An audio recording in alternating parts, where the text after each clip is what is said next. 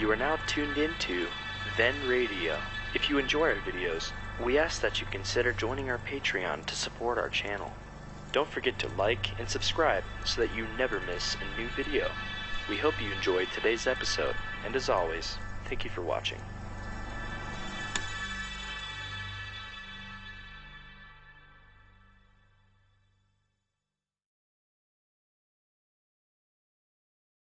The hair-raising adventures of Sam Spade, detective. Brought to you by the makers of Wild Root Cream Oil for the hair.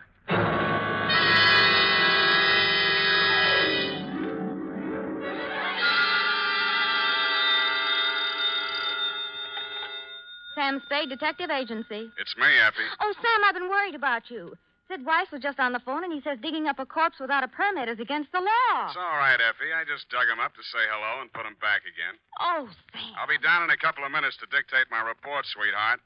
If I get lost on the way, you'll find me in City Hospital, the Psycho ward, third straitjacket from the left.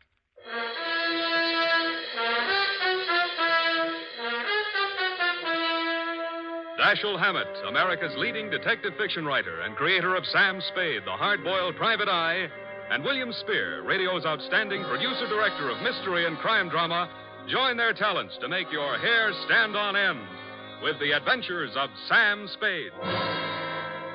Presented each week by Wild Root Cream Oil, the non-alcoholic hair tonic that will put your hair back in place again, grooming it neatly, naturally, the way you want it. Fellows, if a girl can spend half an hour under a hot dryer in a beauty parlor to look her best for you, certainly you can spend half a minute sprucing up with Wild Root Cream Oil hair tonic to look your best for her. Now, that's all it takes, and Wild Root Cream Oil grooms your hair neatly and naturally, the way girls like to see it. Besides, it relieves dryness and removes loose dandruff. There's not a drop of alcohol in Wild Root Cream Oil. It contains lanolin. So get the big economy-size bottle at your drug or toilet goods counter. And now, Wild Root brings to the air the greatest private detective of them all in The Adventures of Sam Spade.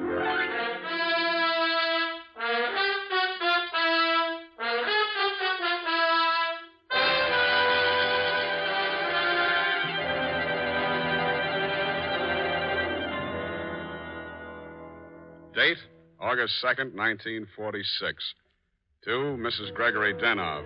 Subject, death of Dr. Denov. I was sitting in my office with nothing to think about except a horse named Corkscrew Jr. My secretary, Effie Perrine, came in and said there was someone outside. I didn't look up from the dope sheet, so she said it again. Someone outside, Sam.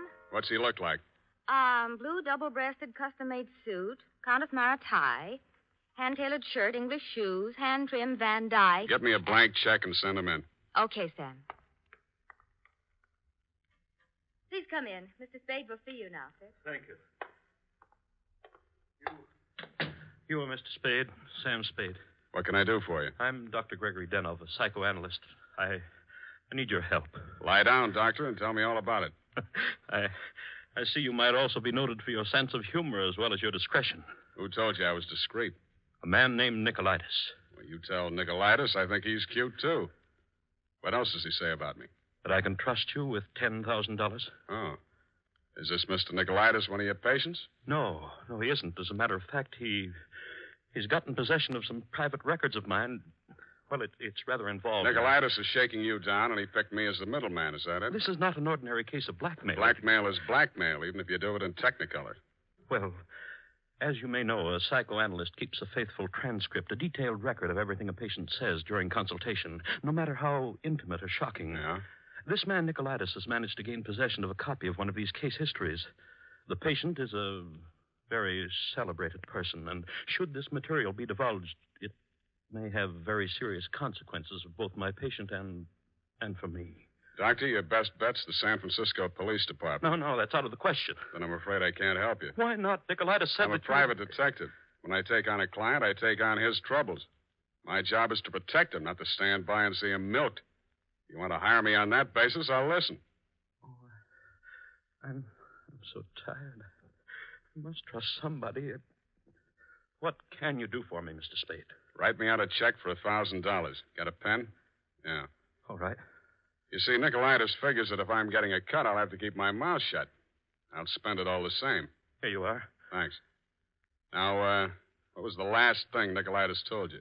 That he would pick up the $10,000 here and deliver to you this file in question. Can you reach him? Yes.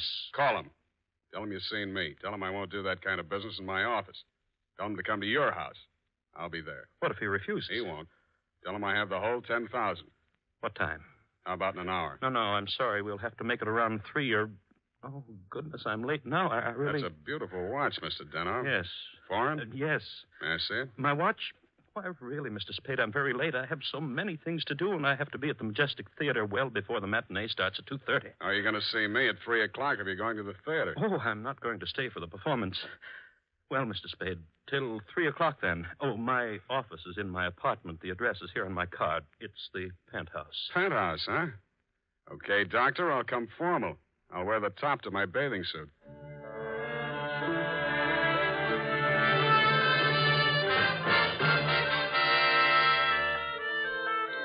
I left my office around 2:30 and started walking up Nob Hill.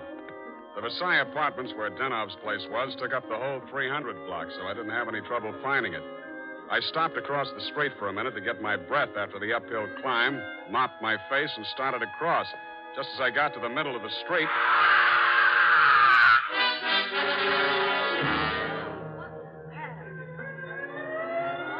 The crowd was packed in so close around I couldn't see who'd done the Brody, but I had a pretty good idea. The cops had the sidewalk roped off and guards posted at the building entrance. It took me maybe 20 minutes to elbow my way through and show my credentials. Sergeant Levine had the front door, so they let me in. Lieutenant Dundee of Homicide met me at the door of the penthouse. Hiya, Sam. What do you want? I want to see Dr. Denov. The doctor's dead. Dead? Yeah. He's my client. They can't do this to me. How? Did a Brody out the window? What are you here for? To see his wife. Okay with you? Why not? She's inside. Thanks.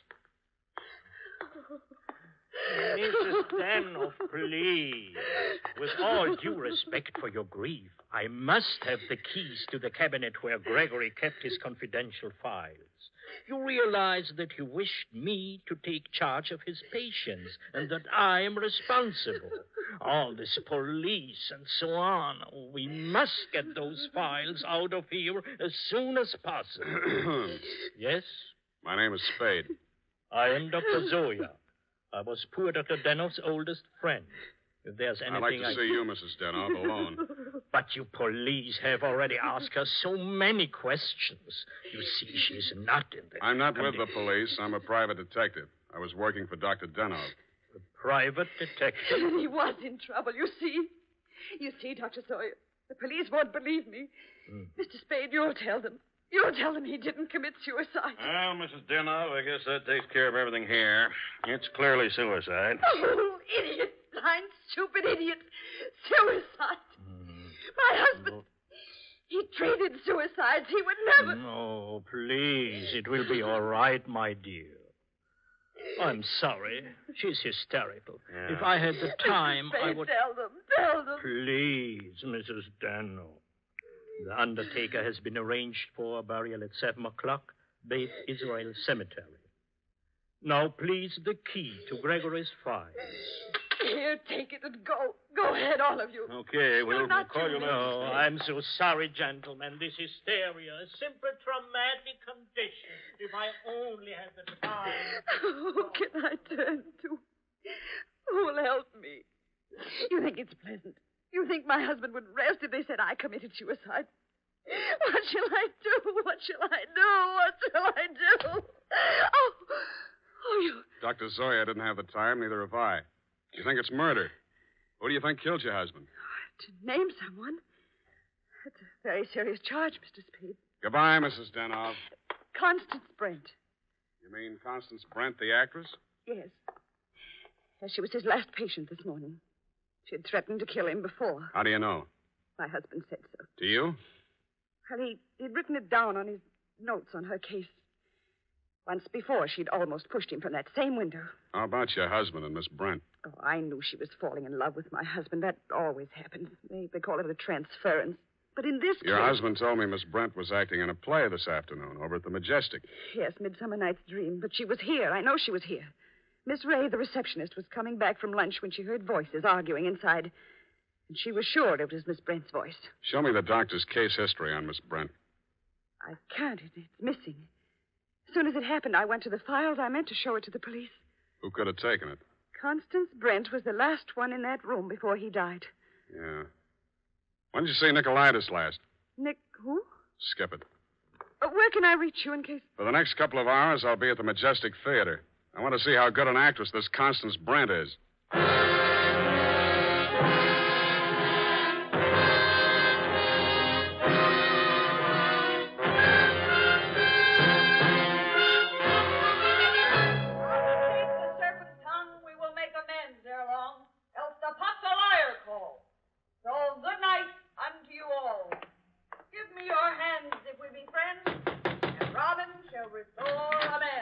Yes?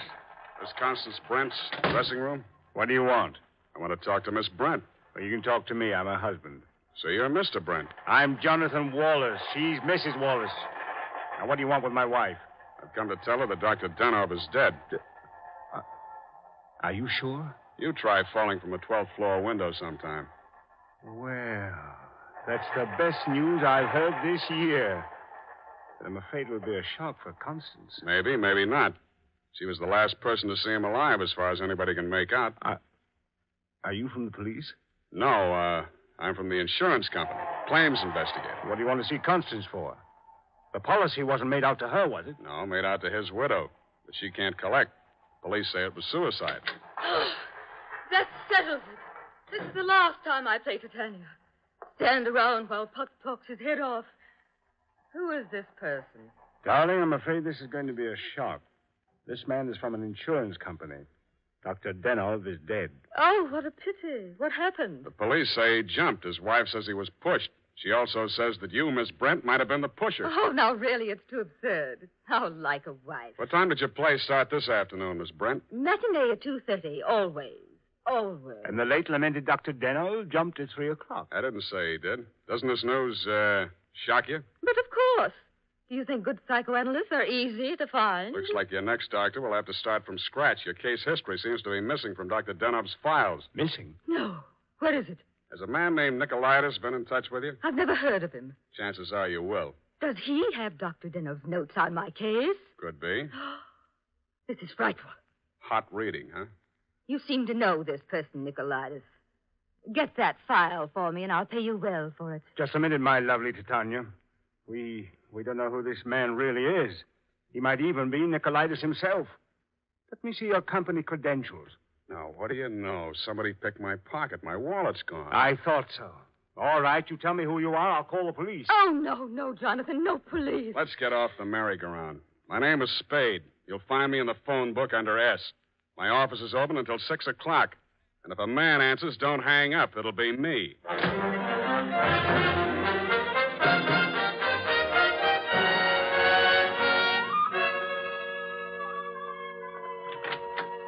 Hello, Effie. You found a Nicolaitis yet? Not one. I even tried spelling it backwards. Nobody ever heard of a man named Nicolaitis. Beginning to think there ain't no such person. Pardon me. Do I hear my name mentioned? I'm Nicolaitis. Sam, I still think you're right. Come all the way in, Mr. Nicolaitis. Sit down. Oh, thank you. If you need me, Sam, just scream. What can I do for you? Oh, I've come for my money. What money? Oh, the $10,000. You remember the $10,000? Refresh my memory. Oh, Dr. Denov, the gentleman who visited you this morning? Oh, that $10,000.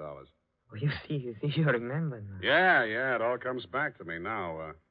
You were supposed to deliver something for the money. Since Dr. Denov is dead, that is no longer important. You will give me the money, please, and I will not disturb your afternoon any further. Suppose I refuse? Oh, that would grieve me.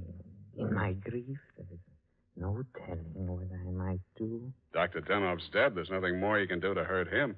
Oh, never would I attempt to hurt poor Dr. Denov, but in my sorrow, it would be so great if I should be forced to hurt the woman he lost. After all, as Titania says, these are the forgeries of jealousy. Titania, huh?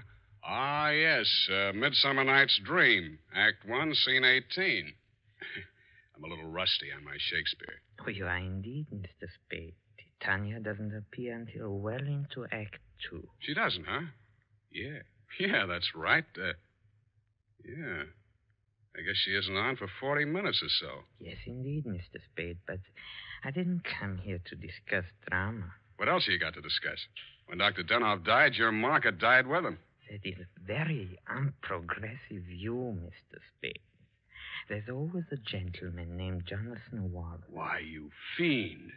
You don't mean you'd sell to both of us? Mr. Spade, how can you have such a low opinion of me? I will prove my integrity. I will give you the material. You give me the money. Hand it over. In the Levant, Mr. Spade, we have a saying. He who goes too close to the bear soon loses his beard. I have left my beard at home. Okay, I'll meet you anywhere you say, anytime you say. Excellent. At 7 in your apartment? Won't that be walking into the bear's cave? In the Levant, Mr. Spade, we have a saying. Private dicks do not kill people in their own apartment.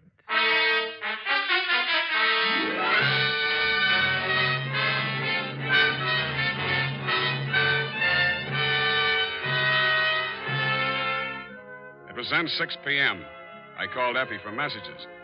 She told me that you had been phoning frantically, Mrs. Denhoff. I still had maybe 30 minutes before Nicolaitis was due at my apartment, so I breezed on up to your place on the hill. We had a very interesting chat, remember, Mrs. Denhoff? Looking back on it, that was probably the most interesting conversation we had. Funny, I can't remember much of anything you said, but it was so cozy there in your place. And what with your clock being about 20 minutes slow, it must have been something like 7:30 before I left you. I grabbed a cab and told the hacky to step on it. I hoped Nicolaitis was still waiting at my apartment. He was.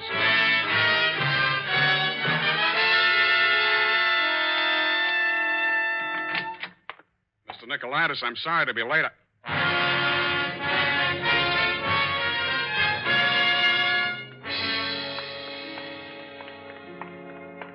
He was lying on my bathroom floor. The little guy was looking just about as natty as when he'd been in my office, except that the beautiful silk scarf he'd been wearing was twisted into a tight noose around his neck. Mr. Nicolaitis was a very dead blackmailer.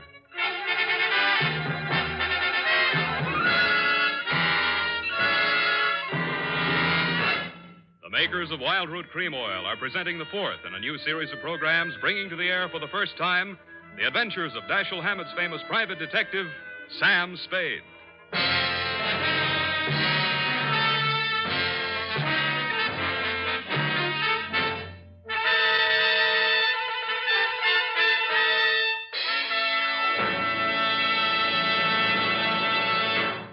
Men, at the racetrack, the man who has something better than a mere hunch is said to have it straight from the horse. Of course, that's a humorous expression, but it shows how to get facts. Go straight to the real source of information. And that's why we went straight to hundreds of men in metropolitan New York to find out what men really want in a hair tonic. And their answers show that Wild Root Cream Oil has all 5 advantages chosen by this impartial consumer jury of men. 1, Wild Root Cream Oil grooms your hair neatly and naturally, never leaves it sticky or greasy. 2, Wild Root Cream Oil relieves annoying dryness. 3, it removes loose dandruff. 4, it's non-alcoholic. And 5, it contains soothing lanolin.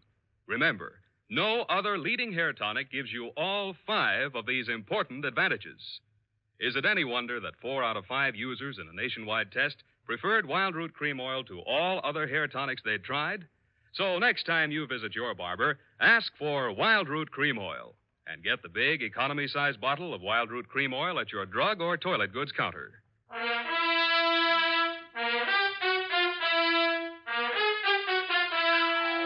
And now, back to Sam and Psyche. Tonight's adventure with Sam Spade.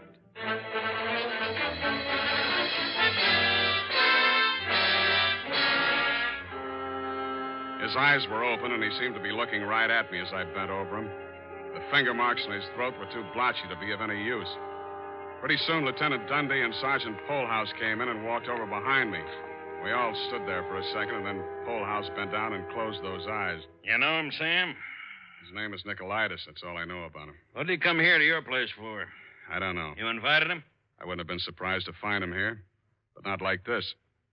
You boys get a smear on him yet? Sure, he's an old customer of mine. Runs a photo lab. Photostats, microfilm. Microfilm. Nobody makes any sense. They're all screwballs, psychos, neurotics. What am I doing in the middle of this anyway? Sam, don't scream at us. We're just doing a Oh, job. I'm sorry, boys. This Dr. Denov is my client. and now Mental this... expert. That Denov probably had a screw loose somewhere and needed a psychoanalyst himself. Say, maybe he was... Yeah. Hey, look, Dundee. I'm going out of here now. Do I call Sid Weiss and we go through all that again, or are you going to let me walk? Why, Sam, you can go. I know where you sleep. I'll wake you when I'm ready for you.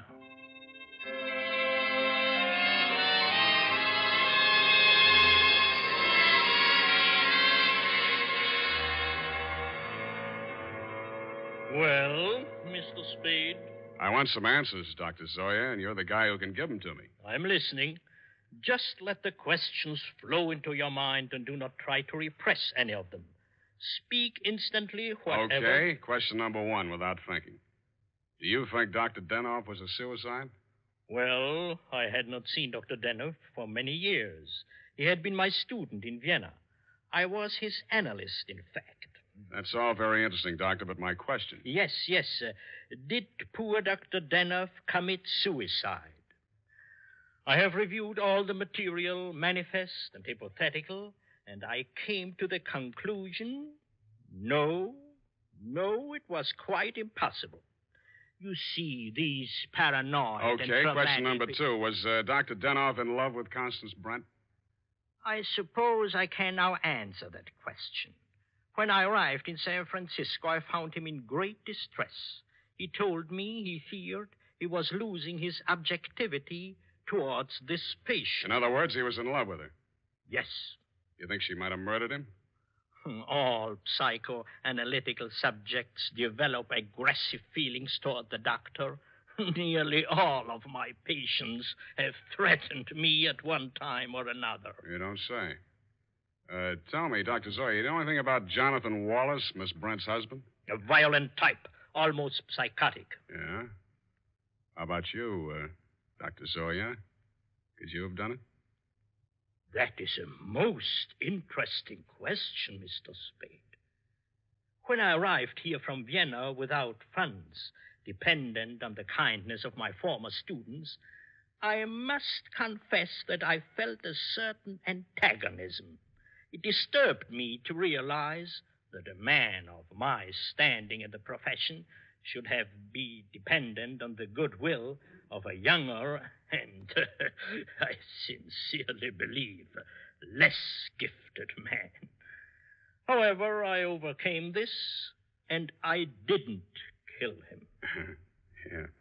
Well, Doctor, thanks a lot. Oh, Peep. Truly a life study. There is no accounting. For instance, Dr. Denov. He came to me only this afternoon with the strangest request. Yeah? He gave me the gold watch which I had presented to him many years ago upon his graduation in Vienna. He had a patient waiting, and so had not much time to explain. Where is this watch? Please, I'm coming to that. He asked me to promise that I would have the watch buried with him if something should happen. That has been done. But Dr. Denov just died at 3 o'clock.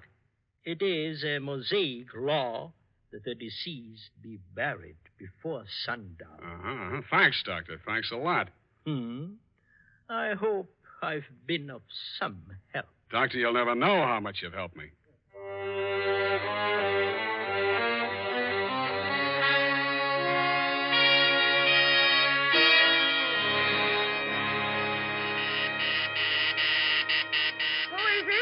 Spade. Oh, what's happened? I think I got the answers, Mrs. Denov. That file on Constance Brent. Your husband knew that you'd been going through it. Mr. Spade. Shut up and listen to me. He took it out of the files, had it microfilmed for his own private records, and destroyed the original. Really? The man who did the microfilming was Nicolaitis. He delivered one print to your husband and kept another for himself. He was murdered in my apartment for the copy he used to shake down your husband. The killer now has that copy, if it hasn't already been destroyed. But we can still put our hands on the first strip of microfilm which you delivered to your husband. This is astonishing. How? It's in the gold watch which was buried with him. Oh, the watch that Dr. Zoya... That's right. Denov made up his mind that whatever he knew about Constance Brent was going to go to the grave with him. What are you doing tonight? Well, nothing. And we got a date, sweetheart, you and I. I'll be back toward the wee hours. All paths lead to the grave. Ophelia, Act 6. Gregory's grave? But shouldn't we get a court order and have it done properly? The courts don't open until 10 in the morning, sweetheart, and Lieutenant Dundee's going to start asking me some questions about that stiff in my apartment before then. You see, baby, I can't wait.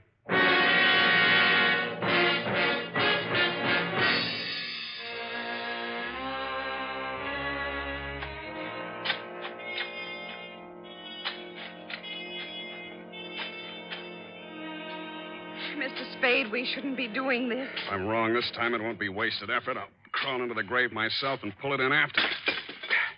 Here. I struck it. Give me that crowbar, Mrs. Denov, quick. Oh, dear, oh, dear.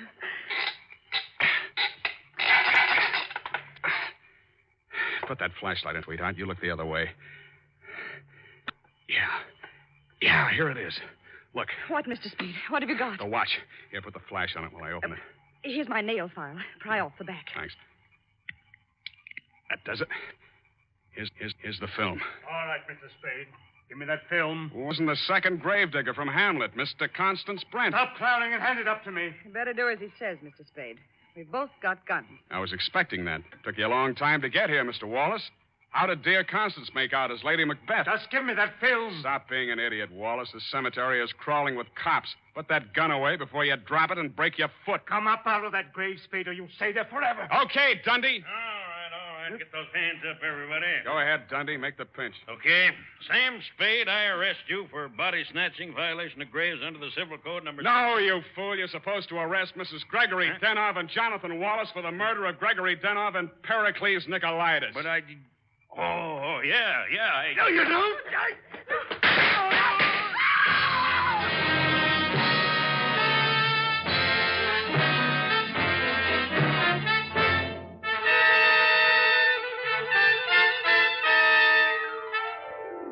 It was smart of you, Mrs. Denov, to make me late for my appointment with Nicolaitis. You did that so that Wallace could nail him in my apartment for the microfilm. You thought you could use that film to pin Denov's murder on Constance Brent.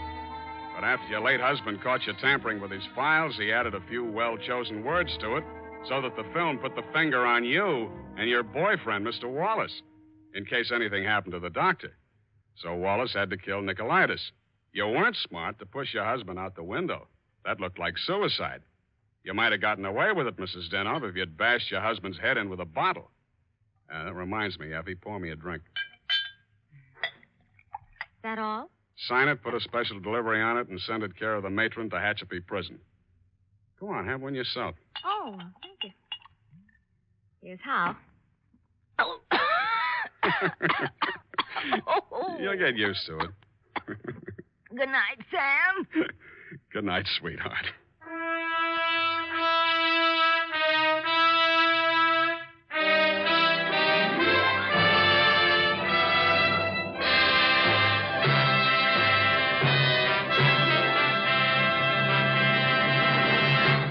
Wild Root Cream Oil presents The Adventures of Sam Spade, Dashiell Hammett's famous private detective, produced and directed by William Spear. Then, on these warm August days, the sun beats down on your hair, may leave it looking dry and brittle. That's why, now especially, you need Wild Root Cream Oil. This grand non-alcoholic hair tonic has just what it takes for summer grooming. It contains lanolin, the soothing oil that's so much like the oil of your skin.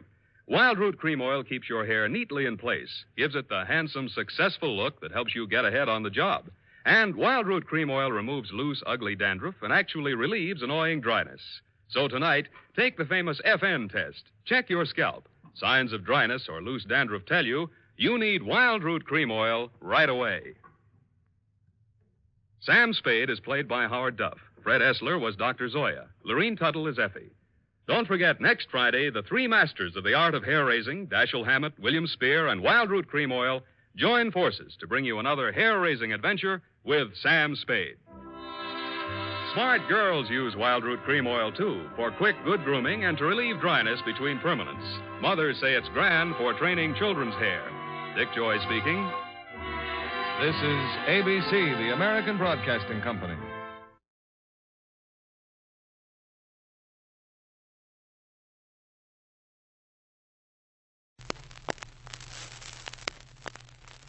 The Adventures of Sam Spade, Detective.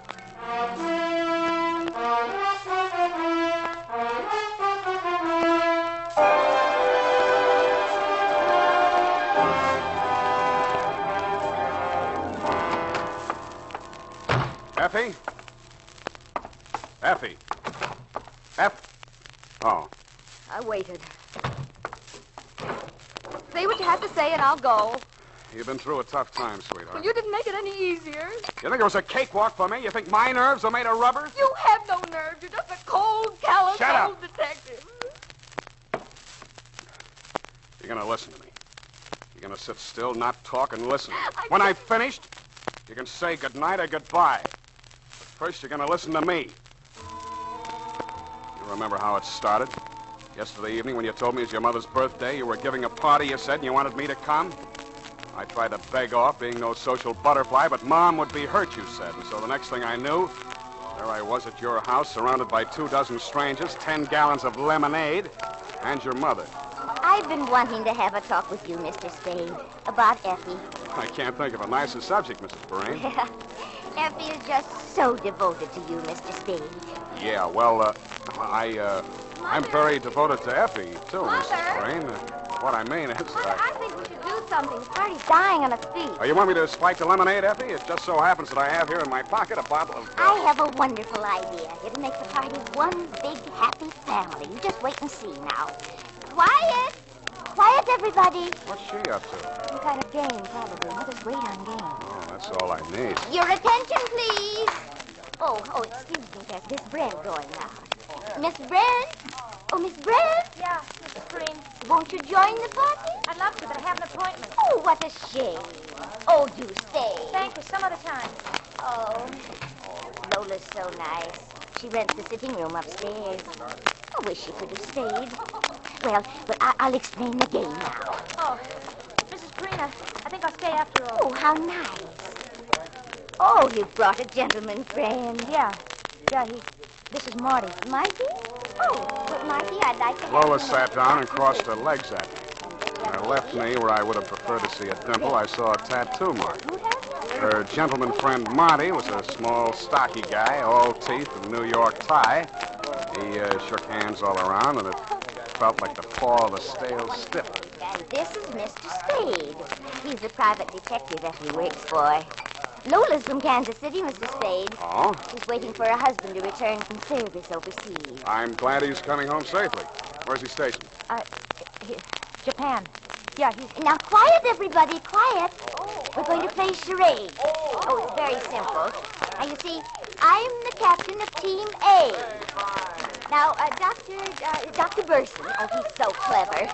He can be captain of Team B. Now, dears, quiet, everybody.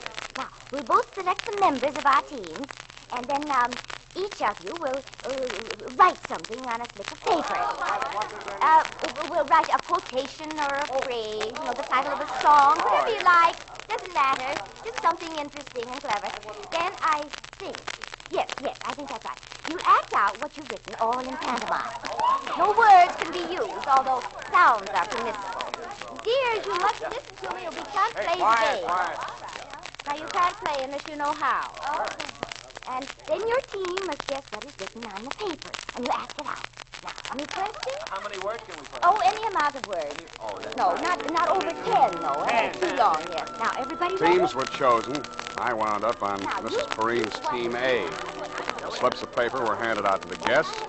I wrote down, quoth the raven, nevermore. So I'd have to make like a raven. While everybody was getting settled, Lola Brent came up to me. She pushed a slip of paper into my hand. This is your charade, Mr. Spade. Oh, but I got Isn't this one. fun? Please, don't lose the charade I gave you.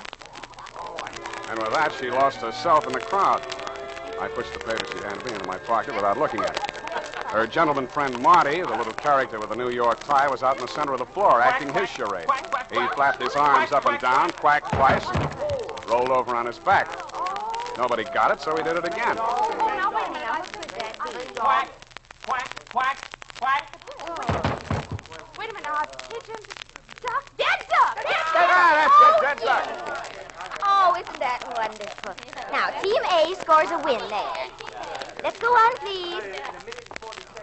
Well, sir, Mr. Dead Duck, we guessed you. So will you please get up now and we'll go on to the... Oh! Sam! Sam, he's dead! And he certainly was. A deader duck I'd never seen. I bent to him, and his lips were turning blue. Somebody had spiked his last drink with a jigger of poison. 1 hour later, Dundee and the homicide boys, including the medic, had taken the stiff downtown. No one could identify him. Lola Brent had brought him to the party, but she'd taken a powder. You and Mom were kind of shaky, so I decided to spend the night on the sofa in the living room. I only used up about 3 hours of it when I heard the front door open. I figured it was Lola. I got to my feet, crossed to the hall, and found myself staring into the biggest 45 I ever saw. Where's the duck? Who? He wants to know who, Poby. Look, we don't want no trouble. You're protecting this Duke. Okay.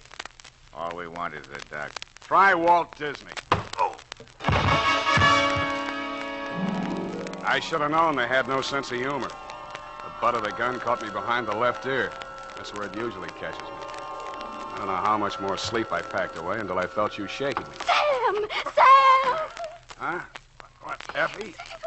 They took Mom. Those gunmen. They took Mom. What happened? They came into our bedroom. Yeah? They hit me. What? Right here. Yeah? And then they grabbed Mama. They wanted the duck. Huh? Sam, what were they saying? And they took Mom out with them. I'll call the police. Effie, no. But they've got Mom. Oh, for heaven's sake, Sam, they took my mother with them. No, we can't call the police, Effie. Not yet. They want something. They want the duck. I think Mom has it. Well, she's safe for a while, but if we call the police, Oh, she's... Sam, what shall we do? What shall we do? Keep our fingers crossed and play the rest of the caper by ear.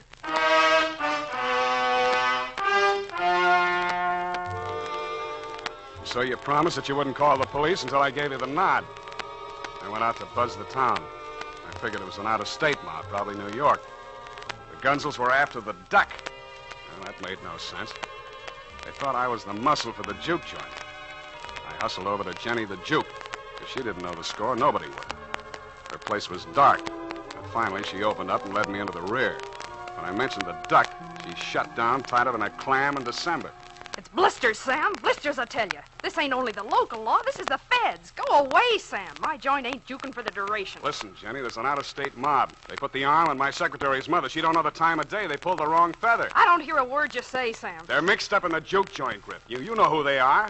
Where's the duck, Jenny? Sam, you're winging in the breeze. Now, Sam. give me a rundown, Jenny, or I'll tear your ears off. I want that old woman back safe. You can't muscle me, Sam. You know why? Because you'll tear my ears off, and that's where you'll stop. That's where they begin. Okay, Jenny, okay. One thing. Can you get word to them? Maybe. Well, you try. Maybe. Tell them I've got the duck. I'll deal for the old woman. I'll try. Go back to your office. If I can throw a little weight, you'll get a call. If I can't, you can come back for my ears.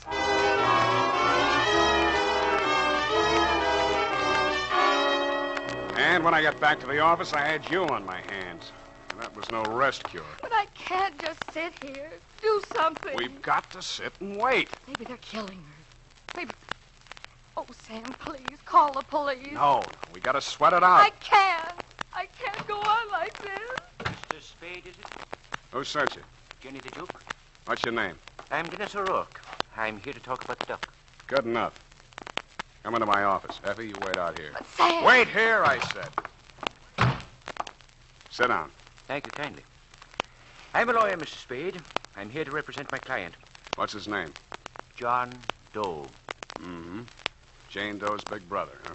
My client has been led to believe that you are prepared to produce the duck. Is that correct? More or less. What's it worth to your client? My client is willing to trade the old woman for the duck. You go back and tell your client I'm a big boy now. Well, I don't understand, Mr. Spade. This town is loaded with old women. All I have to do is walk up and down Market Street, but there's only one duck. There must be a misunderstanding. And let me put you straight. I've got the duck. Where? Oh, don't be cute. Your client wants the duck. Okay. For 50 G. $50,000, is it? Yeah, things are high all over. Yeah, but the old woman is Mrs. Perrine. Aren't you interested? Now, listen, you can do whatever you like about the old woman. So you got an old woman. Get rid of her however you want. That's your source. What's important is that you want the duck. I want 50 grand. Do we play? Well, no, Wait.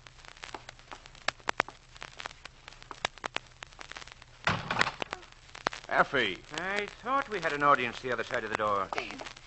What were you... Shut up. Save it, Effie. This is business. Easiest money of the season. Well, if you're ready to talk business, we'll go and talk to my client, Mr. Spade. Now. Then let's go. What I heard you say. You did... Oh, Sam! You've known me a long time, Effie. But maybe you don't know me. The United States Armed Forces Radio Service is presenting the weekly adventure of Dashiell Hammett's famous private detective, Sam Spade.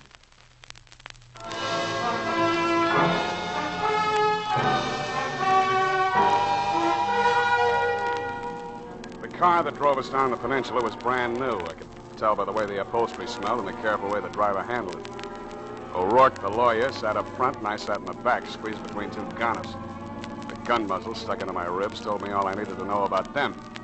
The rest of it I had to guess at. Time is hard to judge when you're blindfolded, but there's only one main road out of San Francisco by land. I know the towns and stops along it fairly well. About 20 miles out of the city, the car turned off the main highway onto a gravel road. 5 minutes later, the blindfold came off. The fog was so thick, I still couldn't see much. The gunners pushed me ahead of them into a shack that looked like a summer vacation cottage with a sign over the door that said, "Bide-a-wee." A sallow, mean-looking little man with a heavily scarred face met us at the door. On his right arm, just above the wrist, was tattooed a small picture of a mallard duck. He glared at me and then at O'Rourke. How come? I told you don't come back without her. Heaven be my witness, Ducky, I did my utmost. Huh? It seems, Ducky, that Mr. Spade is interested in money. What money? Did you tell him we got the old lady? I did, sir. I'm afraid we've misjudged Mr. Spade. In short, Ducky, Mr. Spade is not in the least altruistic. What does he want?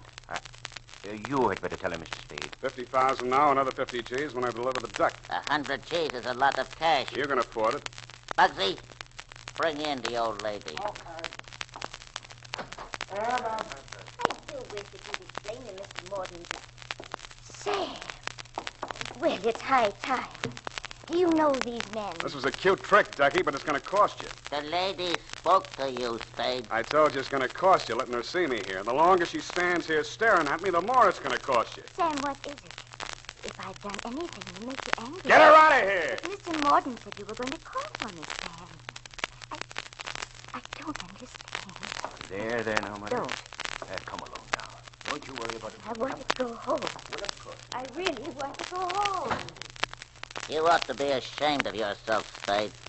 You've broken that old lady's heart. Stop drooling. What your talk, Sonny, I ain't any sweet old lady. I don't have to use words when I talk to you, Ducky. You won't do anything to me because I got something you need. Okay, 100 G's. Paid the way you said. Price has gone up. Huh? Kidnapping's a federal rap. I'm not taking any part of it. She don't know she was snatched. We told her we are from the DA's office, keeping her on ice as a witness. She'll find out different. I don't plan on settling down here. Oh, that's fine, but I have to go on living in this town with that old hen alive and clucking. It won't be easy. You mean you want we should knock off that sweet old lady? You're a little slow, Ducky, but you'll get there. I've met some lousy, low-down heels in my day, but you're the lousiest, lowest... Oh, go on. Go on, I can take more of it at these prices. We ain't doing your dirty laundry, see? And it's no dice. My price is 100 grand. What if I say no? And I turn over the duck to the federal boys. In that case, I don't care whether the old lady stays alive or not, because I'll be playing their game. Either you're in or you're out. Think it over, Morden. When you decide, you know where to reach me. Yeah. We'll know where to reach you.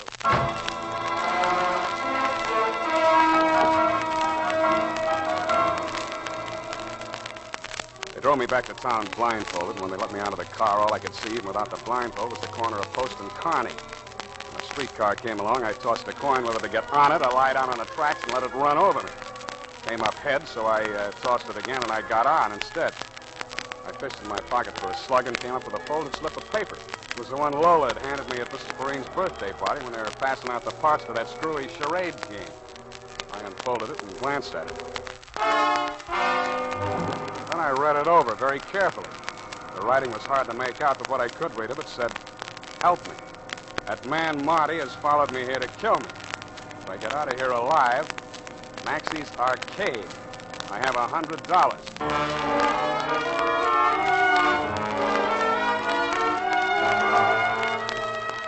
I got off at Columbus and walked up to the International Settlement where Maxie's Arcade does business. It's what they used to call a penny arcade before inflation set in. I dropped a nickel in a fortune-telling machine. Worried? Perplexed? Know thyself and your problems will vanish. A card came out that said, "You're of a naturally deceitful and secretive character. Disloyalty brings its own punishment. It's never too late to mend." I tore up the card, kicked the machine, and that's when I saw it. It was a narrow little booth muffled in drapes, and the sign over it said, "Salty Hawkins, tattoo artist." The card pinned to the curtain showed some typical tattoo designs, anchors, mermaids, fancy initials, but one had a hand-drawn picture pasted over it. It was a mallard duck, the same as the tattoo mark I'd noticed on Ducky Morden's wrist. I pulled the curtain aside and went in. Yes, sir. What can I do for you, mate? What do you know about the duck? All in your jib, mate. There's no freshwater birds here about. How about the new one you just put up in your card outside? Oh, that one, eh? Now, whereabouts? On the arm? 2-3 color job. On a leg. Whereabouts? A left knee. Well, that's right, mate. It was on a knee. Did you have you remove it for her? Right, guess that time, mate. Know why? Look, mate. If I did, I wouldn't be telling strangers about our secret. All right, where is she? Take it easy, mate. I haven't got time to take it easy, mate. Talk. You're a mild-tempered gent, you Come are. on, come on. I was going to tell you now. She says to me, if a man comes All in... right, shut up. Where is she? Right in the back room, mate. Spade. Open up. Hello, Lola. Finally worked out your charade. Come on in, quick. Were you followed here? I wouldn't have come if I had been. How much do you know? They want you $100,000 worth. You tell me why. You've seen Ducky Mordaunt? Yeah. Didn't he tell you? I want to hear it from you. Don't believe anything he says. More than a year now, he didn't even give me the time of day. If he says he wants me back that way, he's a liar. How does he want you back? With rigid mortis, he wants me back. I'm taking an awful chance opening up to you like this. Let him catch me, they'd only kill me, humane. If you was to let the DA people get at me, Ducky's mob would lay for me then if it took them years. And oh, gee, you don't know, Sam. They torture girls. What that mob would do to me if I had to testify against him. Okay, I take your word for that. Who are these DA people you're talking about? You never heard of Ducky Mordaunt before? I heard his name. I thought he was knocked over when they had the big racket-busting show in New York years ago. Yeah, I guess a lot of people thought that. It wasn't healthy to mention Ducky's name. What was the racket? Juke joints. Giving Mickeys to servicemen, rolling them. That's why the feds are helping the DA's office. They arrested hundreds of girls and held them as material witnesses. Only they wanted me most of all. I'd worked the joints, you see, and then I was Ducky's girlfriend during the duration. Well, I'd think you'd be only too happy to tell what you know about him in court. Oh, gee, I would if I did, but you don't know. The DA's office say they'll give a girl protection, but how can they? What are you doing in San Francisco? Running away. Had my ticket on a boat. I was going to Honolulu. But they was watching the boats. So then I found this room out in Oakland. Mrs. Perrine was real nice to me. I never thought they'd find me there. And then Marty showed up. Honest, it was just a Mickey I put in his drink. Just like we used in the joints, I never knew it'd kill him. You're a brave kid, Lola. Now, look, Ducky offered me $100,000 to deliver you. Would you take a chance on me fighting it out with him for half of that? For $50,000? Brother, where are we meeting him?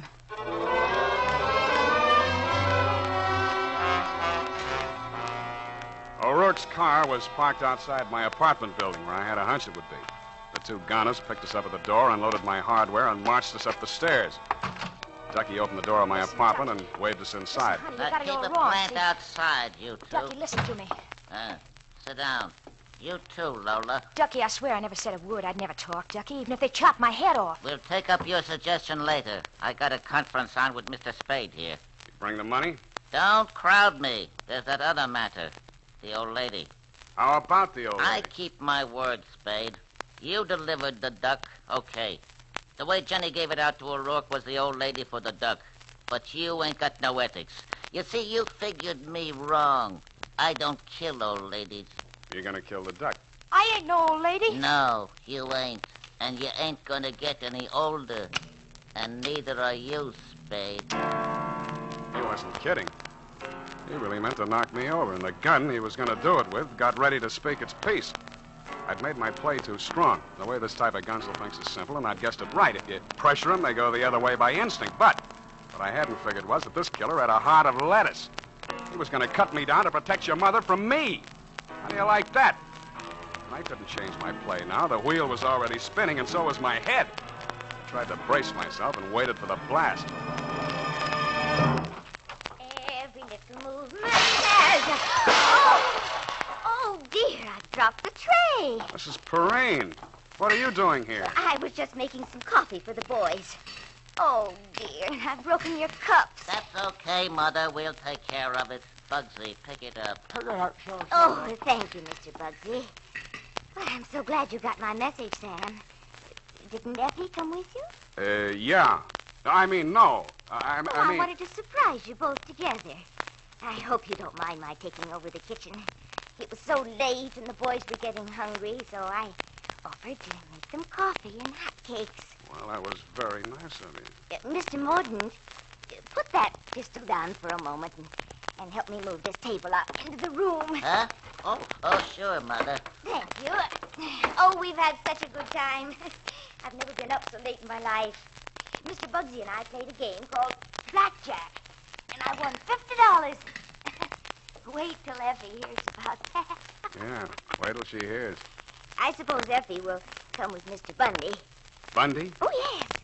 I remember that Effie said you and she are often down at his office at police headquarters late at night. So I phoned there. Mother. Yes, Mr. Morton? Did you say you phoned police headquarters? Oh, yes. That's where Mr. Bundy works. Mother, what did you tell Mr. Bundy? Well, just that you and the boys were here and that we were about to have some coffee. And he said he'd just love to come up and join us. And I said, do. And he said he would. With some of his boys. Did I say something wrong? No, Mom, not at all. All right, boys, practice. Oh, I believe that's Mr. Bundy now.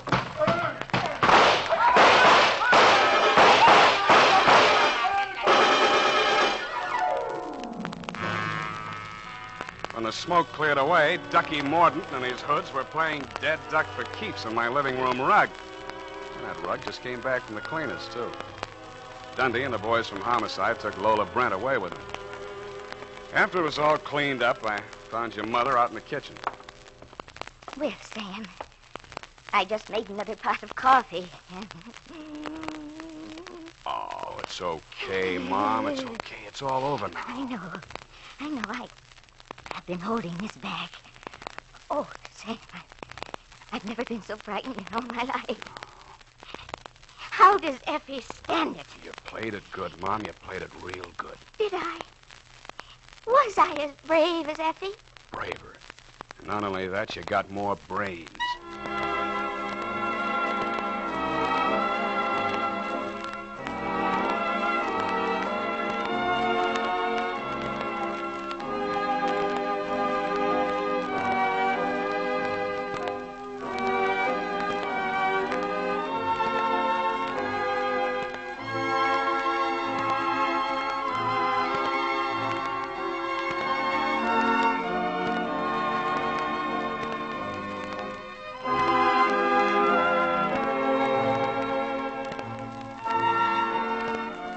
This is the United States Armed Forces Radio Service, the voice of information and education.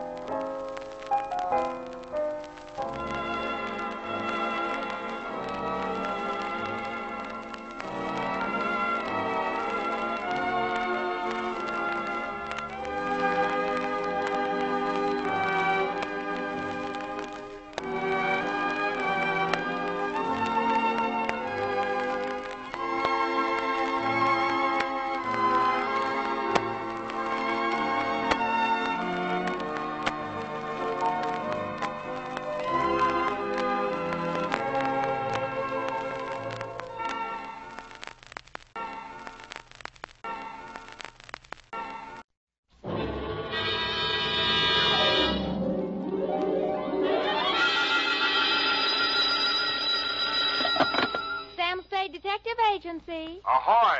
It's me. Just came ashore. From what? A boat? A ship, Effie, a ship. Anything over 400 gross tons is a ship. Anybody knows that. Well, may I inquire what was your port of call? Calcutta. My, that was a quick trip. Well, Effie, I'll tell you, I got so homesick for you I couldn't stand it, so I assembled my gear and jumped ship. Why, Sam, how sweet. A fast there, gal. I'll be right down to dictate my report.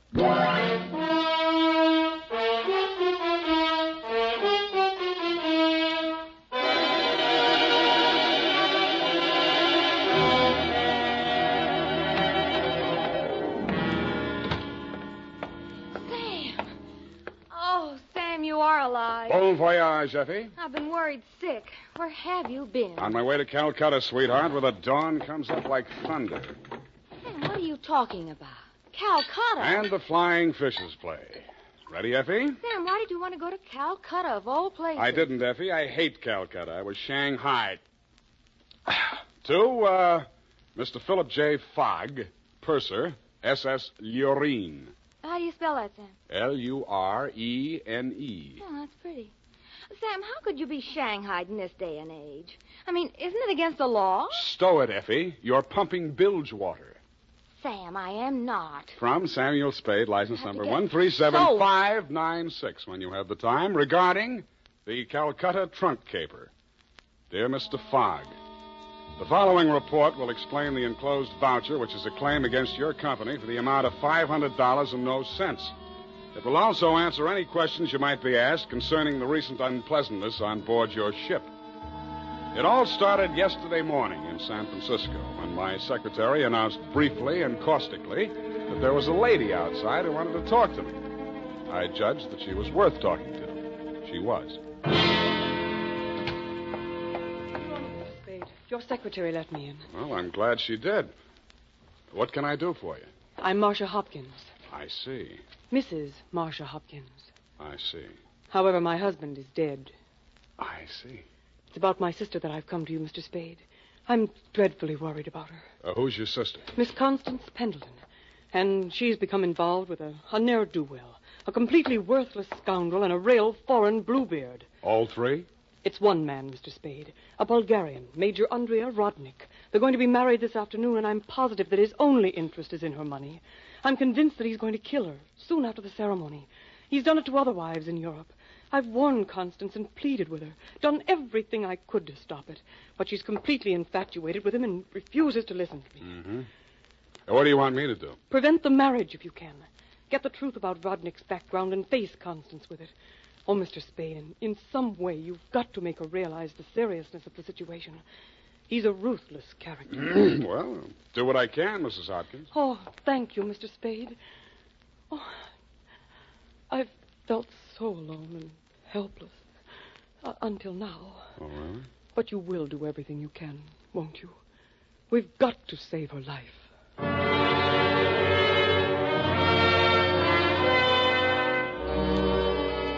She daubed at her eyes with a stamp-sized handkerchief, patted the red gold hair at her temples nervously, smiled at me bravely, and swayed out.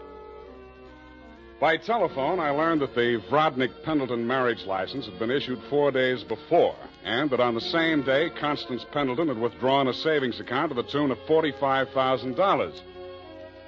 I'd always wanted to, so I did it. I called at the Bulgarian consulate. What can I do on you? What do you know about Major Andrea Vrodnik?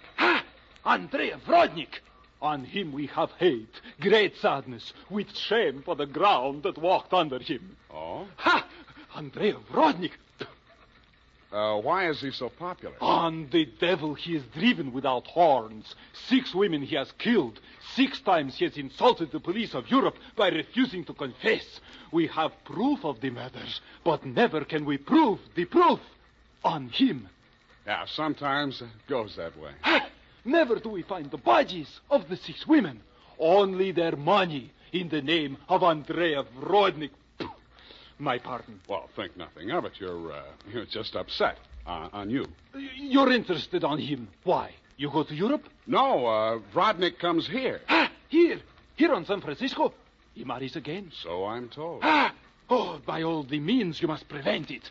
Go to him, brave man. You do the world a service. Make violence on him. Even do you hang for it. Your name will live.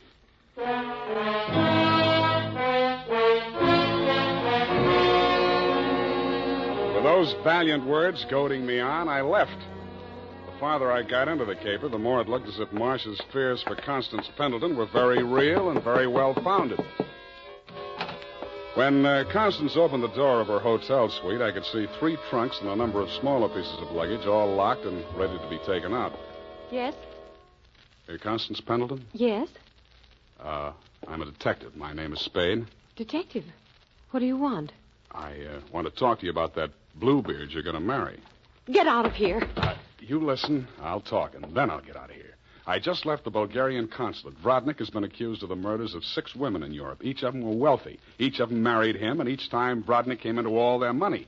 Are you trying to blackmail me because of the lies about my fiancé's past?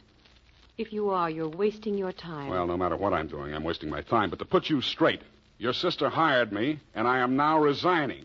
She's worried about you, not me. Then you should spend more time investigating your clients, Mr. Spade. You could have saved both of us some time. I have no sister. This is my wedding day. Goodbye, Mr. Spade.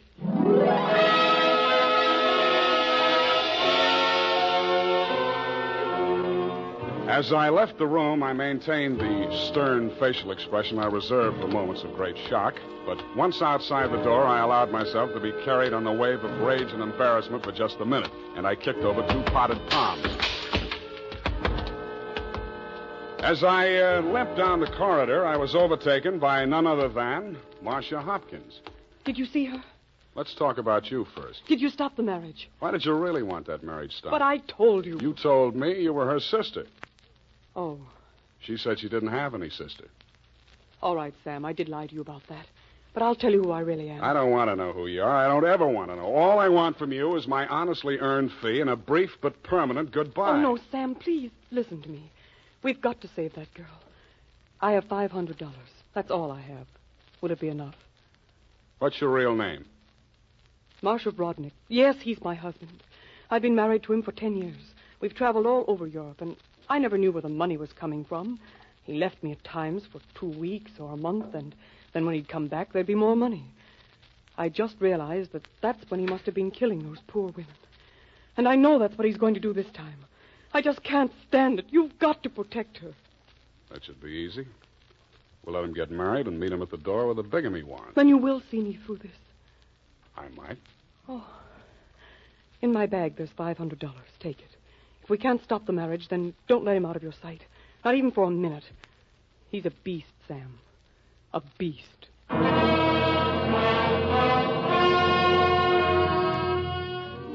Marcia dropped me in front of the Beast's Hotel, and I climbed some fake marble steps to the 2nd floor and knocked at his door. The man who opened it was heavy, handsome in a swarthy, coarse sort of a way, and glowing conceit through 2 eyes. One monocled, one not. You are facing Major Andrei Vrodnik, 1st Bulgarian Horse. What want you? You were facing Saul Fox of the law firm of Fox, Smedley, Van Dusen, and Grip. You overwhelmed yourself. I came here to warn you. If you go through with the marriage to Constance Pendleton, you're going to find yourself tangled with civil law. Warn Andrei Vrodnik, who has personally led more saber charges than you have teeth in your skull. Yes. Who has personally split, slashed, and impaled on his own blade more men than you have fingers and toes. You warn me? What is this talk? You're going to have a bigamy charge slapped on you 5 minutes after you slip her the ring. The warrant signed by Mrs. Marcia Vrodnik. Bigamy? Ha! I laugh. This is not bigamy. Marcia's your wife, isn't she? The bigamy was committed when I married her. I had another wife then. You call yourself a lawyer, then you know that only the 2nd marriage is bigamy. The ones following that are nothing but interludes. Okay, Major, go ahead and have your interlude. I'm just warning you. Oh, speaks. We are being married on Redwood City from a justice of the peace 1 hour previous. Then we are sailing through the SS Lurin at midnight with our honeymoon. Already a droshky waits for the baggage and luggage. Go now before I'm losing my temper. If you're ever in Calcutta, look me up. Da!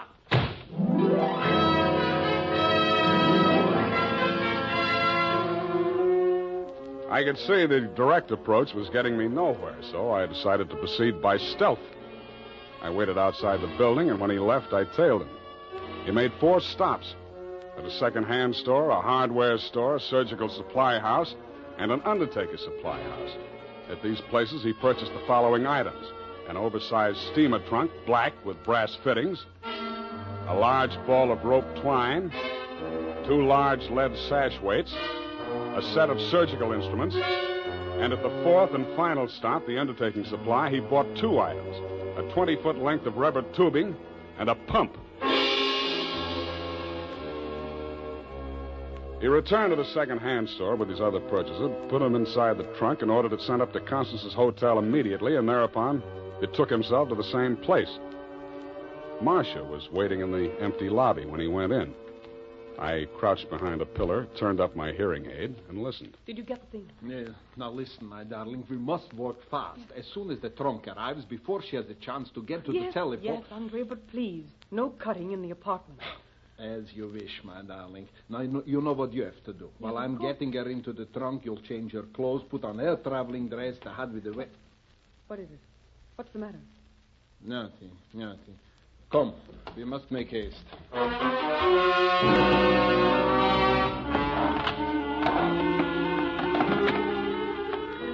They made haste to the elevators, and I made haste to the row of house telephone booths around the corner and called Constance's room. Hello? Mrs. Rodnick? Speaking. Listen, get out of that room right away. Don't take the elevator. Go down the stairs. Who is this? What are you talking about? I haven't got time to explain, and you haven't got time to listen. All those stories about your husband are true. He's going... Hello? Are you still on the line? My hand clawed out to the door handle, but I couldn't reach it. I felt as if the walls were closing in around me, and just before it got dark, I had the crazy notion that I was inside Brodnick's big black trunk with the brass fittings. I could still hear Constance's voice way off in the distance, somewhere in the direction of Calcutta. I tried to shout to her, to warn her, and then the lid closed over me.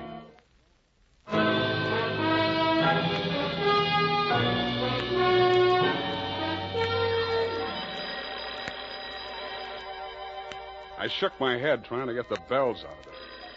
Then I remembered where I was and what had happened. I was still wedged into the bottom of the phone booth where I'd slumped when Brodnick sapped me. I got out of there somehow and grabbed a taxi for the Embarcadero. The time was 11:55. The SS Lorraine was scheduled to sail at midnight.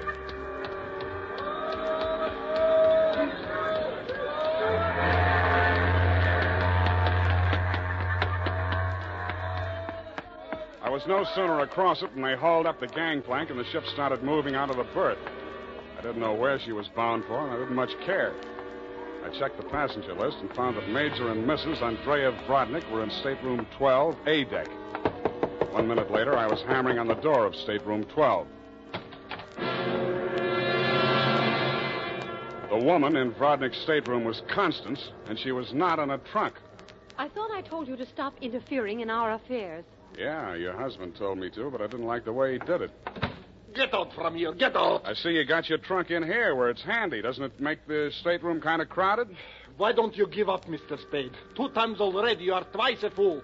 Marcia has no money to pay you, neither have I, even if she had the case. And believe me, she has not. Oh, why do you even bother talking to him, Andre? Mr. Spade, will you go now, or will I have to call the steward and make a complaint against you? I went. I still thought Marcia Hopkins was somewhere on that ship. I still didn't like the look of that trunk. I found the purser's office and went in. You looked at me as if you thought I was a stowaway, Mr. Fogg, and you were right. I'll have to make arrangements for you to ride back with a pilot, Mr. Spade. You realize, of course, that you're subject to a fine. Look, I don't want to do anything illegal. You know, it was just an impulsive thing. Couldn't I book a passage? Oh, there's the matter of your passport. We could arrange your visa and so on in San Pedro. We'll put in there in the morning. Well, that's good enough. How much is the fare? Oh, let me see. That's $483.87, exclusive of tax. Oh, hey, now, wait, I wasn't thinking of taking quite such an extensive voyage, you know. I just wanted to get a little sea air and... how much to Pedro? Well, I'm afraid you don't understand, Mr. Spade. This is not a coastwise steamer. Our first official port of call is Calcutta. Yeah, I know, but... Calcutta? That's in India. Well, don't you have something a little less expensive, like steerage or... There is only one stateroom available, number 14A deck. Take it or leave it. Okay, Calcutta.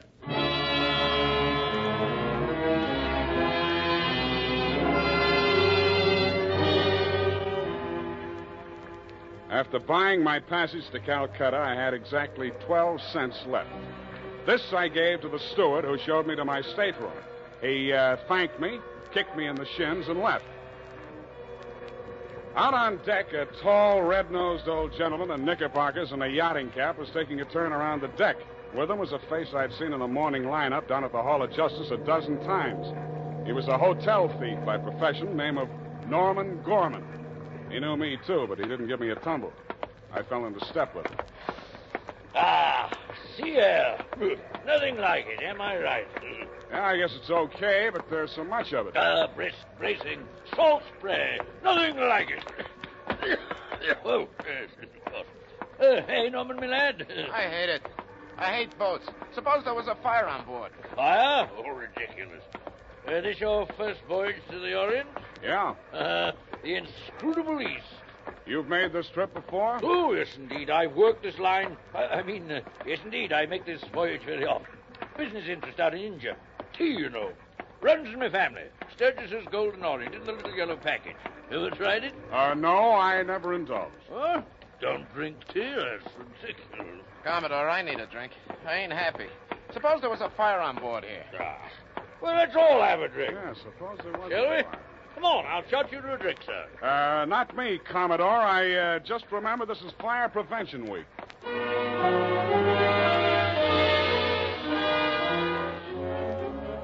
The nearest fire alarm to Brodnick's stateroom was on the companionway leading to the A-deck corridor. It was a glass-enclosed box with a small hammer hanging on a chain. I broke the glass and turned the key. In 3 seconds flat, the entire population of A-deck were shoving each other up the companionway, grabbing for life preservers as they went. The steward hammered on the door of stateroom 12, opened it, shouted inside, and Brodnick and Constance reluctantly came out. I ducked inside, grabbed the handle of the trunk, and started dragging it. When I got it into my stateroom, I broke the lock and lifted the lid. It was Marcia, all right. There was just time to see that before the stateroom door flew open and the ship's officer stuck his head in. I didn't move at you. Didn't you hear the alarm? Why, no, I didn't. What's wrong? Never mind that. Here, take this life preserver. Get going now. Okay. Don't touch me. It makes me nervous.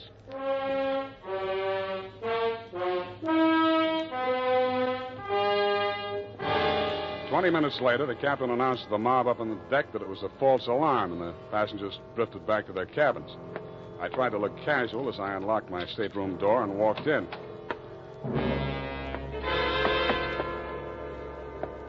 Then I stopped trying.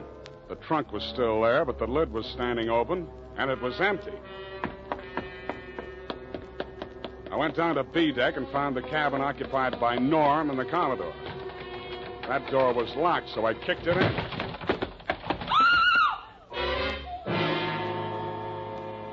You could still see the marks on her wrists and ankles where the cord had been. It was the girl I had seen in the trunk. It was Marcia Hopkins, and she was very much alive. Oh, I'm sorry. I thought it was... Oh, what am I going to do? What am I going to do? You've got to help me, Sam. Why should I help you? He's crazy. They're both crazy. It all depends on who's in the trunk, doesn't it, Marcia? When it was Constance, you didn't think he was so crazy. Oh, don't you understand? I had to pretend that I'd help him. He was going to kill her right there in the hotel room. I told him it was too dangerous. If anybody looked in the trunk, it would be safer if she was in there alive. So he finally agreed and said he'd wait until we got out to sea to kill her. And then he was I know about that. Oh, the idea was so awful. I couldn't stand it. I started to scream, and then he stuffed the gag in my mouth and tied me up. He must have used chloroform or something, because the next thing I knew, I was in the trunk. And that little dark man was leaning over me. He and that old man with the knickers. They brought me here. So they pulled a switch on you. You were the fall gal all along. Oh, you've got to believe me. It was the only way I could save her life. You're the only one I can turn to, Sam. That little thief and the old man, they'd deliver me dead if there was an extra $25 in it. Oh, say you'll help me, Sam. Please say it. Well, when you ask me like that, what else can I say? Oh, you do believe me, darling. You do believe me. Come on, let's get out of here.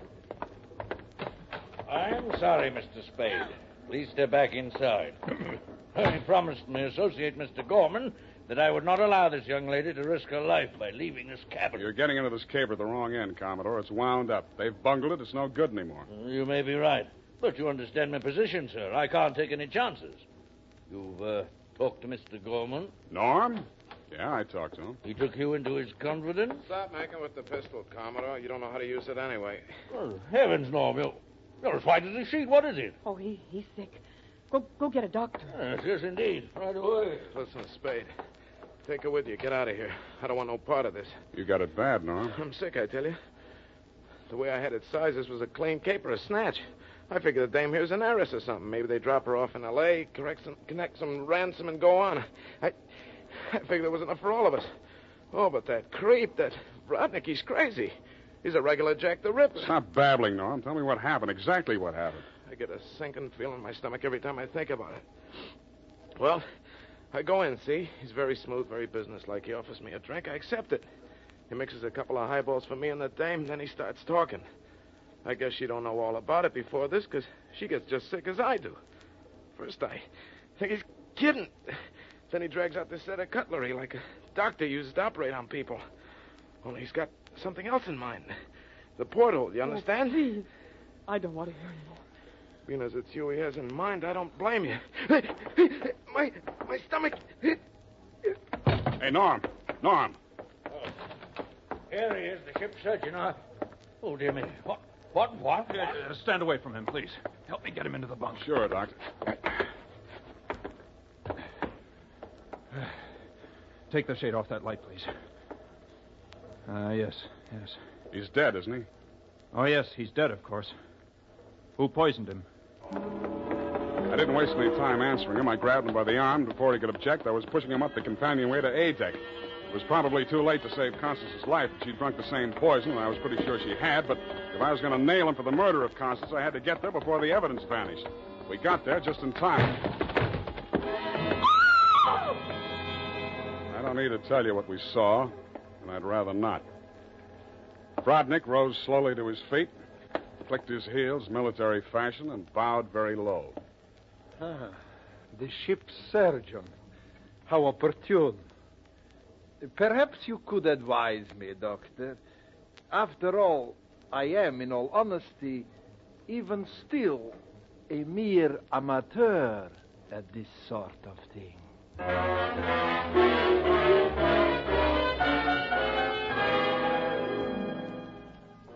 After Rodnick had been taken into custody, we took another turn around the deck. It was daylight, and the ship was lying to off San Pedro.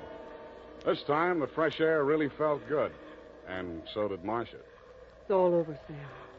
Yes, sweetheart, it's all over. But not between us. Say it, Sam.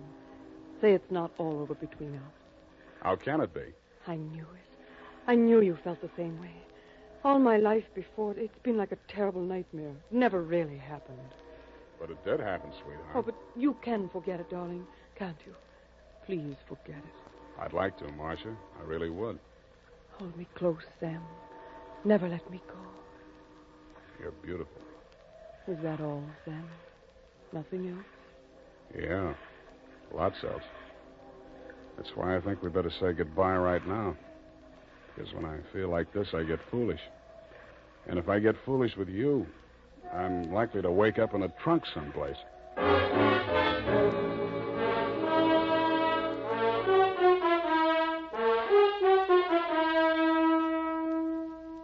And that, Mr. Figg, is the true account of the Calcutta trunk caper. As my voyage was interrupted through no fault of my own, I trust you will advise your company to refund my passage minus the one-way trip to San Pedro. Period, and a report.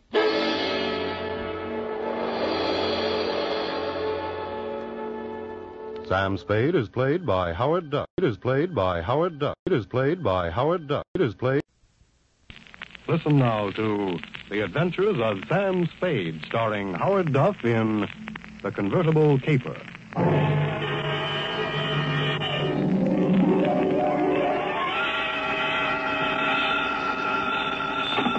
Sam Spade Detective Agency. Me, sweetheart. Sam, I knew you'd have the courage to come back and face it. Well, I'm back, Effie. What shall I face first?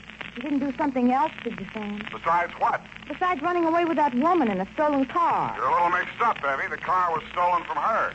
You mean it was her own car? Well, not exactly, Effie. You see, she stole it from somebody else, and then somebody stole it from her, and then I got it back for her. Well, it must have been quite a car to be worth all that trouble. It wasn't so much the car, Effie, as... Party? Sam, I don't understand. Think it over, sweetheart. I'll be right down to dictate my report.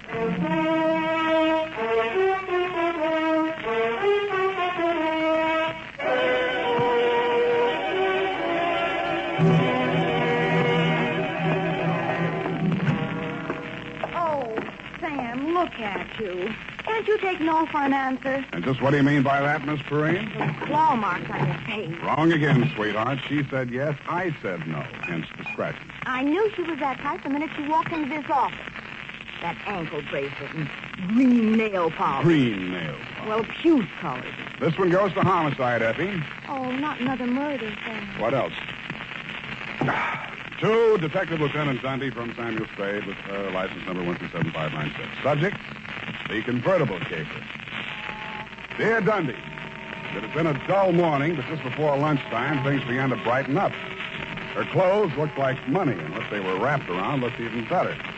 She eased herself into the chair I pushed up for her, rattled about $1,000 worth of charm bracelet at me, and after she'd arranged her legs, mouth, and eyes to our mutual satisfaction, she allowed me to hear the sound of her beautiful voice. I do not know whether you will be interested in my case or not, Mr. Spade. Put your mind at rest, Miss Estrada. Estrada. Who knows? Perhaps I am merely a waste of time. My time is your time as we stay in the States, Mrs. Estrada. Oh, you are very simpatico, very kind. Yes. Entonces, my automobile has been stolen. When and from where? Last night, after midnight, while I was checking in at the Hotel San Rafael, where I am staying, I foolishly left it parked outside with the keys in it. Have you reported this to the police? No. I suggest you do. No. No? No. Well, why not? Because I stole it from another. Oh, I see. No, but you do not yet know all. If the police find the car and notify the one from whom I stole it, then that one will know that I am in San Francisco. And that's bad. Ah, he must think that. If he finds out I am in San Francisco, then he will come here and kill me. That is why I must recover the car rapidly and without the police. You will be glad to help me. Be very pleasant, Mrs. Estrada, but hot cars are not exactly in my line. You wish that I... don't think anybody would murder you just for stealing his car. Oh, not for the car, no. Already he tries to kill me once, twice, 3 times. So I take the car and drive away rapidly. Away from where? Mexico State of Chihuahua, where this pig resides who wishes to murder me. Why? Oh, he drinks. He becomes a beast. He accuses me of... Look here on my shoulder, the scar. Where already he cuts me with a knife. Uh-huh. Now you have seen something that changes your mind about me, huh? You see that I am sincere. Why, Mrs. Estrada, I never had any doubt. Oh, please. I am without friends. You will call me Nietzsche, I guess? Yes, indeed, Nietzsche. Bueno, now we are friends. In the car is sitting the pig. Hey, what's this pig's name? Pig is the only name I will honor him with. Pig. Pig. What make of car is this? Leonza. You know this kind of car? Yeah, it's a foreign car. I've seen a few around. This must have set the pig back several $1,000. Huh, he steals everything. Listen, my darling, please notice. Around here is pink with blue fenders. Not anymore. That's the first thing a car thief changes, the paint job. Any other distinguishing marks? Yes. I would think. It has a radio. You don't say. And it has 2 windshield wipers. Well, I'll buzz around, Meecher. If I find anything, I'll let you know. My fee is... Yes. Yes, that is something else. I have no money. Oh, that's great. That's just great. But I am sincere. You said so. Look, my darling, take this. It is worth very much. See? This little charm malone. Platinum set with diamonds. Worth very much. You will keep it until I pay you, eh? Adios, Jorge. Hasta la vista. She thrust the charm bracelet into my hand, bit me on the ear, and departed. I put a Band-Aid on it, ran some cold water over my head, poured myself a stiff slug of bourbon, and examined the bracelet. The dangle she'd pointed out was a white metal disc with a monogram in diamonds, two vertical bars with a horizontal one on top. It was the Greek letter pi or the initials PT, depending on who had stolen it from whom. I knew it was at least worth my fee. I dropped it into my pocket and went out. My first stop was over on Mission. The sign on the building says, Masterpiece Auto Painting, Joe Rembrandt, proprietor. Sam, long time no see. Hello, Joe. Got something you want painted? No, but I think you may have painted something I want. Sam, you know me. They drive them in the front. We spray the paint on them and push them out the back. No questions asked. That's quite a turnover, Joe. Yeah, we're going big time. Got the exclusive now for the syndicate work in the hill. Is that right? Yeah. What are you looking for, Sam? A murder car? Could be. It's a custom job, foreign car, Deonza. Hey, here's what it looks like. Yeah, convertible. Sure, come in this morning. Two-color job. Which two colors? Canary yellow body, baby blue fenders. Yeah, quite a car, Sam. Quite a snazzy Heath. Heath, huh? Yeah. Is that what you want to know? It was. Happy Herman Heath was one of the biggest used car thieves in the city. As I got off the streetcar in front of Happy Herman's lot, a flash of canary yellow paint caught my eye. I strolled down between the rows of cars and found it. Yes, sir. Heath's the name. Happy Herman Heath. Every car on this lot is in perfect mechanical condition. Take your choice. Kind of hard to choose, Herman. There's so many here. Yes, sir. It takes a heap of heaps to make a heap of heaps. Yeah. That yellow job with the blue fenders there? Oh, yes, sir, but the motor in that car, it does need some work. Now, over here... Does it run? Oh, yes, it'll run. But over here... This is more what I want. Let me try. Sounds all right to me. Oh, idling, yes, but needs some work in the transmission of the differential. Mind if I drive it around the block? Well, the mechanics are just about to work on it. Besides, I'm afraid this car is more than you'd care to invest. Well, let me try it out anyway. Here, I'll leave a deposit. I reached in my pocket for Meech's charm bracelet. He took one look at it, and his expression changed. Well, why didn't you say so? No deposit is necessary. The car's yours. Drive it as far as you like. Thank you, Herman Heath.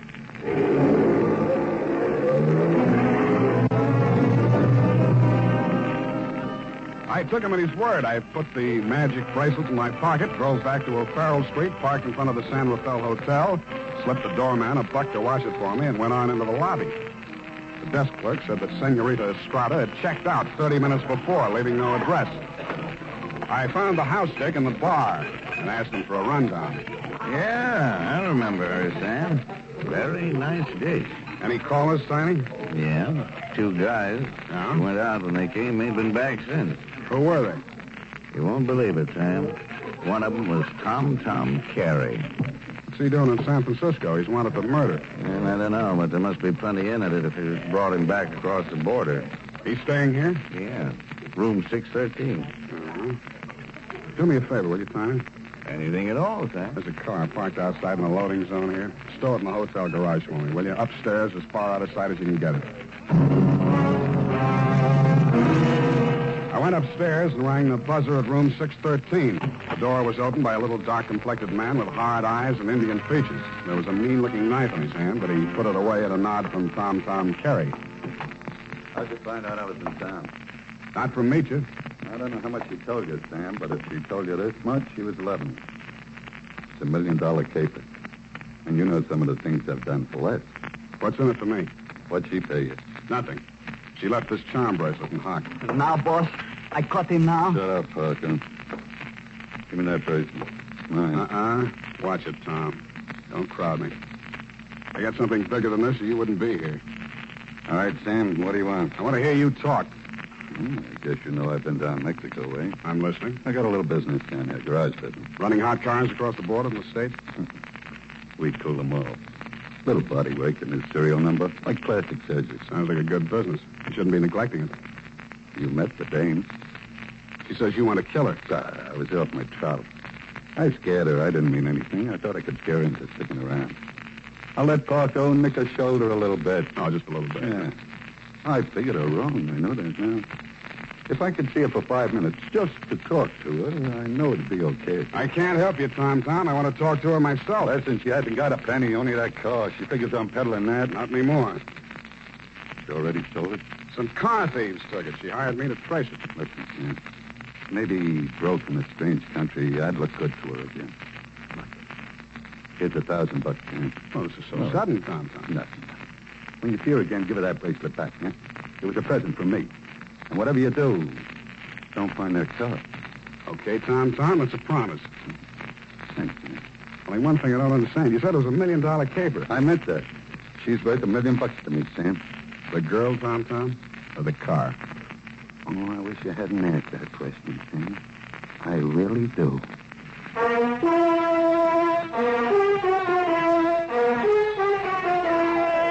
And now, back to the Convertible Caper. Tonight's adventure with Sam Spade.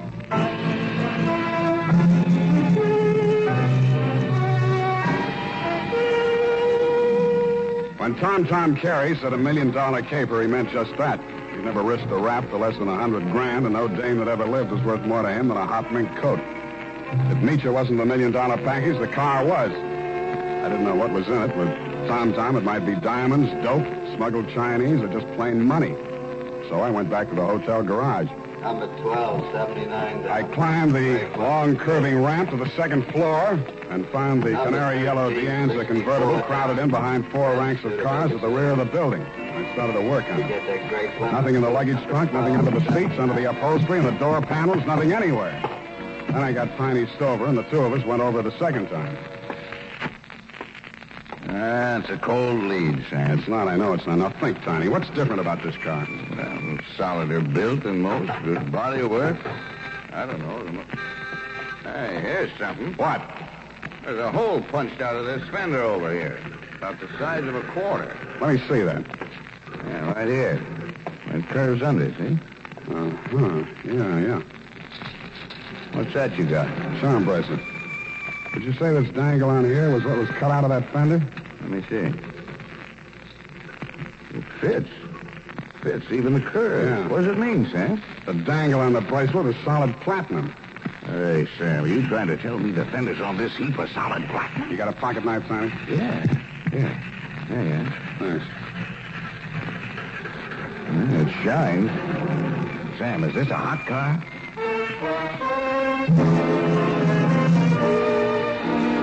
I didn't answer him. I didn't have to. He looked from the gray-white gleam of the bracelet shine to the square of paint I'd scraped off the fender and answered the question himself.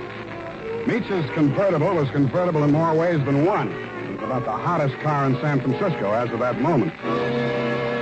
After I'd left the garage, I tried to phone Tom, but he wasn't in. I had an uncomfortable feeling he was out looking for me. He was. As I stepped out of the phone booth, there was a rush of air past my left ear. A knife stuck in the wood, less than an inch west of him. I came out in the street and found to see him duck around the corner into an alley. I ran after him. I collared him and stood him up against a wall. Let me go. Let me go. I cut you down. What do you know about that car? What do you know about that car? Come on, talk, or you get more of this. I don't know nothing. They don't tell me nothing. Where's Meacher? I don't know. Meacher don't know nothing either. Only Tom and... Tom and who else? I don't talk no more. They cutting you in? I don't need no cut. The boss, he pays me good. 40 pesos. Sometimes more. Work for me and I'll cut you in. I cut you to pieces. The boss treats me good. Sure, you do all the dirty work. There's any trouble, you'll take the rap. What means rap? They put you in a little room and squirt gas in you. You fall dead. Gas? Tom do this? He does indeed. Venga. Come, I take you to see the man. Su nombre es Félix. I think he will be very happy to see you.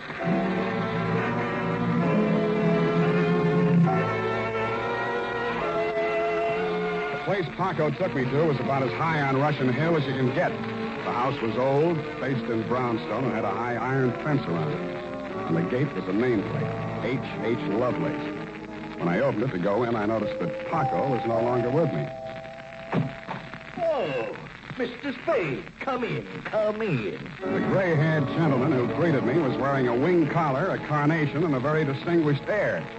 I could hardly believe it, but he was definitely, beyond the shadow of a doubt, none other than the one and only Happy Herman Heap.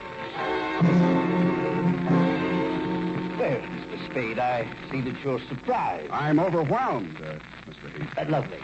Lovelace, that is the correct name. For my avocation, I selected my first and second names, the HH, you know. My full name is Herman Heap Lovelace. About that car, Mr. Spade. Yeah, about that. I must own that you outwitted me. I was rather proud of my little device, the disc on the charm bracelet, you know. When you showed it to me at the my business establishment, I naturally thought you were authorized to take the car. Yeah, naturally. However, I'm not averse to enterprise in a young man, and I'm prepared to pay for my blunder. You said $1 million I still couldn't accept, Mr. Lovelace. Oh, why not? I was hired to recover that car for my client. It's not mine to sell. Well, it's certainly not hers. I don't care whose it is. All I know is that my client's life is in danger, and it has something to do with that car. Miss Estrada? Yeah. Excuse me one moment. Spade has arrived. Hello, Papa. That's all she said. Then she stood there looking at me in that way that made you not care who she was double-crossing or why. Then she turned to Lovelace, alias Herman Heap. How much does he know? Alas, everything, I fear. He has agreed to our terms? Yes. Good. I must have my bracelet back now, Sam. Sure, it's right here in my... I reached in my coat pocket for the charm bracelet she'd given me to keep for her. It wasn't there. It wasn't in any of my pockets. I guessed that it was in one of Paco's pockets. Mitya watched me fumbling, her eyes blazing with anger. Fool, you have lost it. We are helpless without that. I thought it was the car you wanted. Please, one thing at a time. I suggest that we first gain possession of the car. Yes, Lovelace, you are right. First, the car.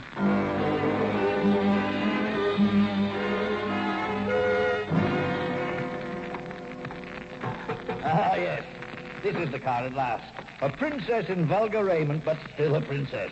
No royal coach carrying a king to a coronation ever held such riches. Hi, you talk too much. Oh, I do. Well, take your place at the wheel, Mitchell. We shall drive out of here into a splendid future. After you, Mr. Spade. No, Mr. Heath. After you. Yes. Ironic, isn't it, that with all my varied interests, I've never learned to drive a car. Será tu poco, viejo. You seem kind of shaky, Mitya. You sure you can handle the car down the ramp? I'm very good driver, Guapo. Mitchell, stop! Put on your brakes. There's a man coming up the ramp. Figg!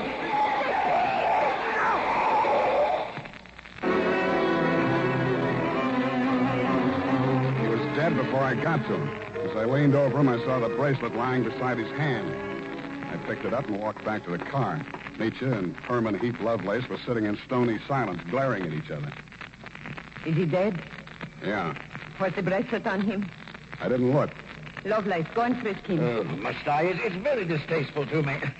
Come, Mr. Spade. You fool. We trust this detective. Go on. Very well. Get in, Sam. Get in. We leave him here. What's the matter? Is something wrong?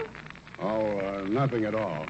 Come back here! This is an outbreak! Come back here, I say!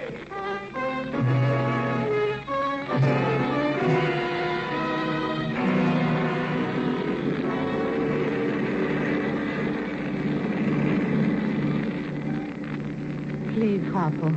A cigarette. Sure. Here you are.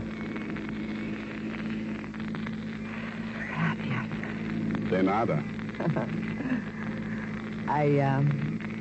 I saw you pick up the bracelet. I meant that you should share with me. That is why I gave you the bracelet in the first place. I liked you. Couldn't have been because you were safe as long as Tom didn't know where the bracelet was, and if you had to kill somebody for it, it would be me. Please, querida, what does it matter now? We are together, we have the car, we have the bracelet, and the pig is dead. That's what worries me. Oh, surely you do not think I meant to kill him. Of course not. Your foot just slipped. You stepped on the gas by accident. Yes, that was it. It won't stick, sweetheart. Not with me. But with the police? My story won't help you. I don't know enough. Oh? Then I tell you everything. I was with Tom for a year. I hated him 365 days. I tried to run away. Always that Paco came after and brought me back. Then, Senor Lovelace came with the car. Senor Lovelace had much money, but he could not take it from the country. So he bought, stole platinum. Some he received from refugees who had sent their fortunes abroad in that form. But there was no safe way to get it across the border. So for a cut, Tom had the platinum made into fenders and welded onto the car. Why was the bracelet so important? It was too dangerous for Lovelace to bargain directly. Tom was to get the money for the platinum and give the little piece of the fender as a token. Yeah. Lovelace would know who to give the car to when they showed it to him. That's why he let me drive the car off the lot, huh? I don't care, darling, even if you try to steal it. Now we understand each other, no? You are tough, too. Tougher than Tom, I think. Well, Now we have everything for ourselves, you and me. What do we care for the others, huh? You make a good pitch, sweetheart. You look beautiful while you're making it. But I don't like you driving. What do you mean? Pull over. I'm driving this heap back to the city. No. I said pull over. I won't let you do it. I don't care what happens. Take it easy. You want to kill us both? Sure, I will kill us both. We die together or we live together. Yes or no? You're nuts. Answer me. The answer is no. Bueno, you will see I mean what I say. The fog thinned out just as we rounded a bend in the road. There was a point ahead with a sheer 300-foot drop to the sea. She jerked the car away from the pavement and steered straight at it. I grabbed the wheel and twisted it. The car skidded on gravel and slid sideways toward the cliff. I got the door open and tried to yank her out with me. She held on and kicked me until I rolled free.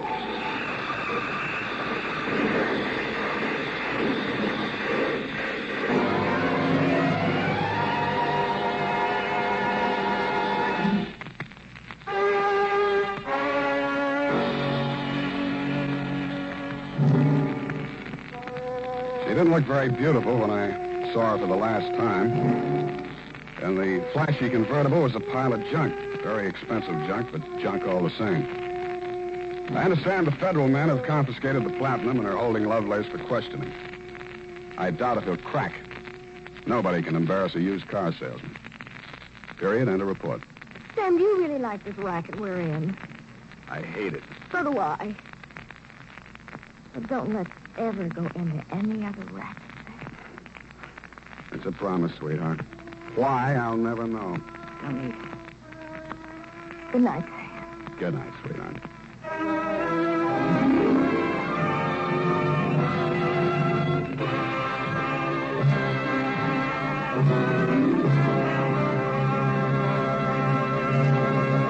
The Adventures of Sam Spade, Dashiell Hammett's famous private detective, was written for radio by Bob Tolman and Gil Dowd, with musical direction by Lud Gluskin. Sam Spade is played by Howard Duff. Lorene Tuttle is Effie. Tonight's program was directed by Elliott Lewis.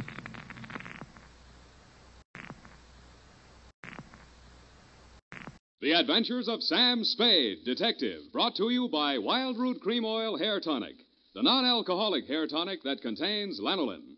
Wild Root Cream Oil, again and again the choice of men who put good grooming first.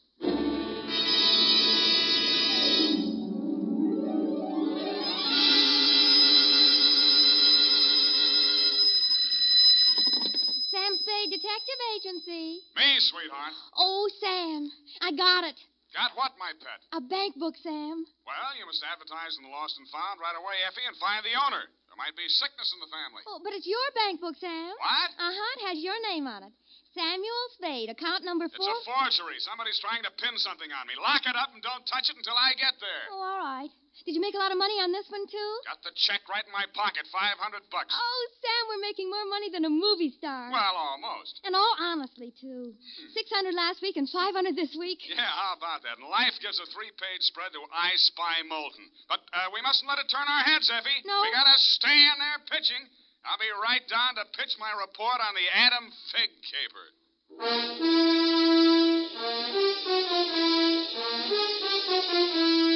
Dashiell Hammett, America's leading detective fiction writer and creator of Sam Spade, the hard-boiled private eye, and William Spear, radio's outstanding producer-director of mystery and crime drama, join their talents to make your hair stand on end with the Adventures of Sam Spade.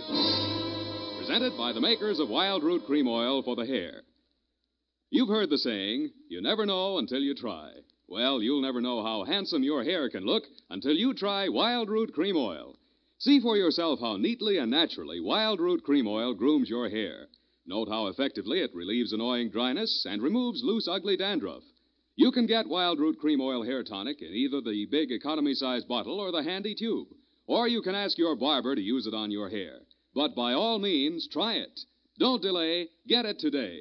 Wild Root Cream Oil. Again and again, the choice of men who put good grooming first.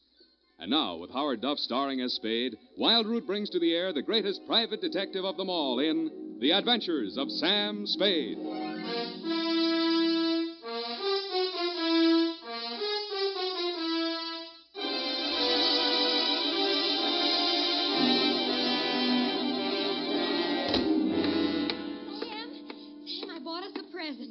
Oh, you're going to love it. Well, we got to watch these expenses, Effie. There's always something. Yes, but this will be saving.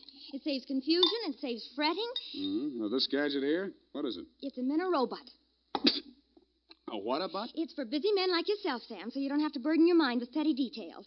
You see, it has this dial on it, right here. And you drop these little cards in this slot. Mm-hmm. You don't have to worry about that. That's for me to take care of. Oh, good. Then, when you come into the office, and supposing you have an appointment with Mr. Jones at 2 o'clock, and you forgot about it, you just dial 2 o'clock, and the little card pops out. And it says Mr. Jones on it. How do I remember to dial 2 o'clock? Oh. Well, maybe it's in the instruction book. But anyway, now go ahead, Sam, please. The card's right in there. Now, dial 2 o'clock. Go on, Sam. Well, let's see. Just like a telephone, Sam. Now what do I do? Well, give it time, Sam. It's thinking. Must have forgotten. Jones. Mr. Jones. Effie, do you think it's dead? Oh, Sam, I don't understand it. It was working perfectly. Well, I'll take it straight back first thing in the morning. You'll have to. It'll never find the way itself. You got your book, sweetheart? Yes, Sam, I don't understand.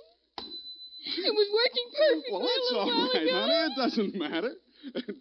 Date October 5, 1947, to Hillary Exxon, Esquire, from Samuel Spade, license number 137596. Oh, honey, it's only a memo robot. Subject, the Adam Figg Caper. Dear Mr. Exxon, October 2nd in San Francisco was one of those days that you see blown off the calendar by a gust of wind in the movies to denote the time is passing. It was a day for scraping off the minutes with a fingernail file and wondering whether the display ad I'd paid for in the classified section of the phone book wasn't just a waste of money. It certainly wasn't the day I'd expect a leprechaun to walk into my office. He said his name was Adam Figg. He said he was the butler at Exxon Manor in Los Nidos. The limousine, Mr. Spade, is waiting to take you away. We mustn't keep them waiting, must we? Of course we mustn't. Who mustn't we? Why, Mr. Hillary, of course, sir. Oh, Mr. Hillary. And old Mr. Exxon. The old gentleman is very ill. Dr. Feige's office is down the hall. Turn to your right, second door. Well, I assure you, sir, that Mr. Exxon is the best of medical care. Your duty will be simple, to prevent his death. Do I donate blood or just frighten away the evil spirits? Oh, it isn't quite that, sir. Someone is trying to kill Mr. Exxon. He's a very sick man, and I'm sure he'd prefer dying from natural causes. I get $25 a day in expenses. Here is an ample amount in advance. But you should know, sir, that the old man is a nasty, cantankerous, villainous, crooked, intimidating... $500? Please, Figg, you're talking about the man I love. Los Nidos was at least an overnight caper, so on my way out, my lovely and charming secretary, Miss Perrine, handed me a brown paper bag which contained A, one pair of socks, darned, B, one shirt, ironed, and C, the apple which she always polishes for me the night before. We arrived at your large Southern-style mansion 2 hours later. Figg! Oh, Figg, where the devil have you been? To the city, sir. I can't find the keys to the liquor closet. Where are all the maids? What happened to that cook we hired yesterday? Who is this man, and why is he wearing that necktie? This is Mr. Spade, sir, the detective. I'm Hillary Exxon. Come in, please. Go on upstairs, Figg. See what that girl is doing to my father. I don't believe she's in this at all. Very good, sir. In here, Mr. Spade. Pardon the condition of the house. The old man has been firing the servants again. Your father, you mean? Yes. Every time he gets shot at, he fires all the servants. He gets shot at pretty often? About once a year, in the fall. You always hire a detective? No. Oh, dear. I'm not keeping you up, am I? No, excuse me, please. It's much worse this time. I can't get any sleep. Guns going off in the middle of the night. The whole household disturbed. When and where was he last shot at? Yesterday morning at about 1:30. I dug the bullet out of the woodwork myself, a .38 caliber, embedded in the door frame that leads to Miss Kaywood's room. That's his nurse. Was she with him at the time? No, Dad sleeps like a baby, full of sedatives. She sees to that. Shot come from outside? Yes, but we found nobody on the grounds. No traces of anybody. I don't know whether Dad knows who shot at him or not. He's such a closed-mouthed old devil. You don't care very much for your father, do you? To be frank, Mr. Spade, if hating weren't such an effort, I would despise him. He is without a doubt... Well, listen. Get out of here! There, that's just a sample. Well, come on, let's see what's eating him now. All right, now get out! Talk to me like that. I tell you, I won't stand for it. Well, you don't have to stand for it. Take that silly painted face out of my sight. Don't you dare to. Get out! I'm quitting. I'm quitting, Mr. Exxon. I can't stand it another minute. Yelling, screaming, throwing things at You must have done something to set him off. But I didn't, I tell you. I didn't. This is Mr. Spade, Miss Kaywood. Oh, a detective? Will it make you happier to know that I'm a private detective, Miss Kaywood? Well, Mr. Spade, I only hope you can prevent a murder.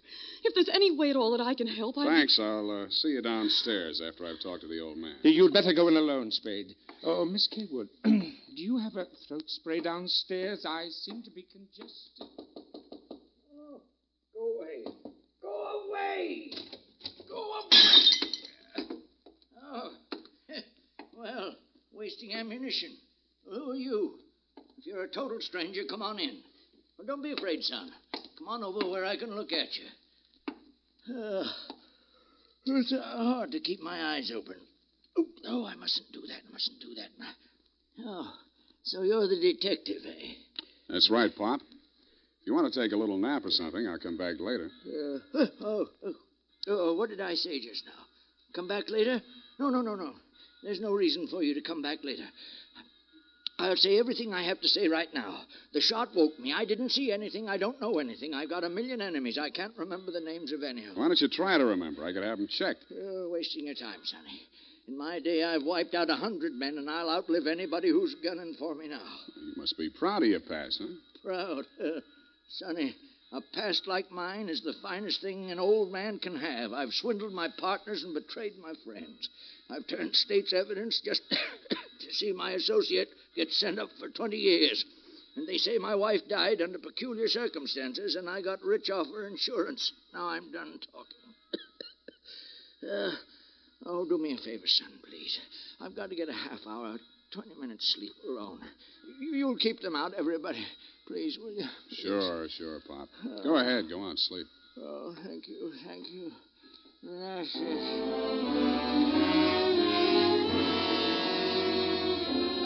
He closed his eyes, rolled over, and fell into a heavy sleep.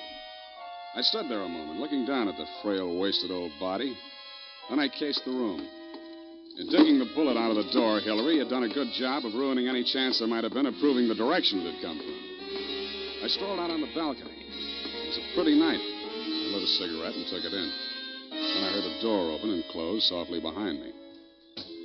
Nurse Kaywood was at your father's bedside. She was filling a hypodermic from a small vial of bluish liquid. He didn't awaken when she jabbed it into his arm. Then she saw me standing in the doorway. She hastily dropped the medicine vial into her uniform pocket and came around the bed to meet me. Oh, Mr. Spade, thank heaven. Why, when I saw you standing there in the half night, I thought you might be... Thought I was who? Why, the man who fired the shot. There was a man? I don't know. I didn't see it happen. I just assumed that... You shouldn't have done it. I warned you, Eleanor. Oh, we're disturbing him. Let's talk outside. Okay. Oh, it's good to breathe something besides sick room air. I thought you got used to things like that in your profession. Why are you so unfriendly, Mr. Spade? Nurses are human, aren't detectives? Try me, sweetheart. Oh, I know what you're thinking of me. But after a week in this horrible house, that poor old man, he's frightened. He's really frightened. What of? Why, the shots. 38 caliber or hypodermic? Surely you don't think that He's supposed to be under sedatives. The doctor's orders. Sorry, sweetheart. It's my job to suspect everybody. Can't you forget your job? even for a moment? Sure.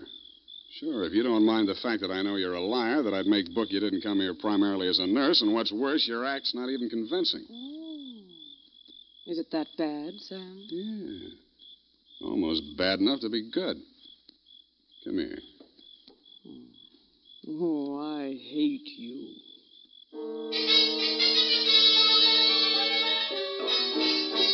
It was a very satisfactory love scene for both of us. For reasons of her own, Barbara wanted to keep me out of that sick room for a while, and she did.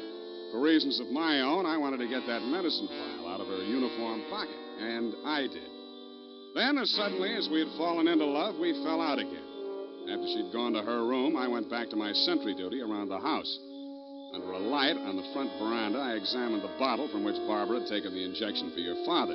It was labeled sodium thanatol and had been dispensed by a firm called Ibis Chemicals Limited in Cairo, Egypt. The scream filled the house, high and frenzied. I started running toward Barbara Kaywood's room. I slammed the terrace door open and found the light switch. Barbara was sitting upright in the center of a bed. Her face jerked up so abruptly that it seemed her neck had snapped. She clutched both hands to her chest and fell face down among the bedclothes, staining them with her blood.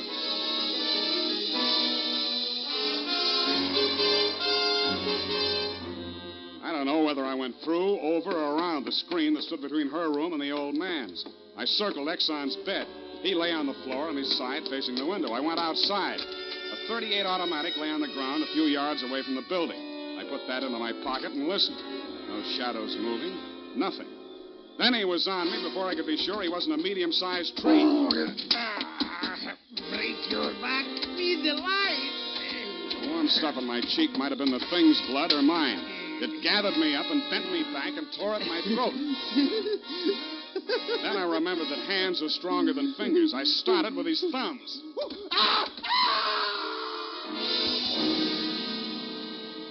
He lay there for a moment, then his huge body began to twitch. He was holding his fingers and sobbing like a baby. I pulled him up to his feet, poked him in the back with the flat of my hand. I followed him through an opening in the hedges and down a long, pitch-dark lane toward the lights of a squat brick house set on the top of a slight rise. As we approached it, the door opened and light streamed out onto the porch. The tall man framed in the doorway was the last person in the world I expected to see. Ah, Marcus, you brought him. Oh, master, very delightful service, but have much pain in fingers. Always complaining, Marcus. Welcome, Mr. Spade. Come in, my dear fellow. Come in. I've been expecting you. Family fortune by blackmailing me. And if you don't remit, Exxon could have you booked for forgery, blackmail, definition of character. Oh, my dear fellow, please. This is most painful. But if I had but the original letter, I could destroy it and go back to the Felt. Ah, the Felt. What happened to it? That Figg, that stinker stole it. He burgled my home. Are you taking pot shots at old Exxon? Well, don't be a fool, man. I want Exxon to stay alive. I must find out some part of his life which will have an exchange value that will cancel out what he has on me. By the way, old thing, you met Miss Kaywood. Mm-hmm. At the present moment, she's milking me for $150 a day. Oh? She's supposed to goad the old man, by whatever means necessary, into talking about his past. And that information she is to bring to me. Well, that ought to be easy. Exxon brags about his past. Now, so far, I've learned that Hillary Exxon stole 2 heifers at a livestock show in Abilene in 1906. I feel for you, Captain. That wouldn't get much on the current market, would it? My dear fellow, I've a proposition to make to you. Should you ferret out anything that would be of value to me, I'll reward you handsomely. Well, maybe something can be arranged, Captain. Good, excellent. May I have your word on that? Well, there isn't much time, Captain. I'd better trot on back. I'll show you to the door, sir. And let me warn you, Mr. Spade, for your own good, should you ever hear the thrum of Ibis wings, run, flee. I assured him that I would heed his warning, bade him good night, and started back down the lane in the direction of Action Manor.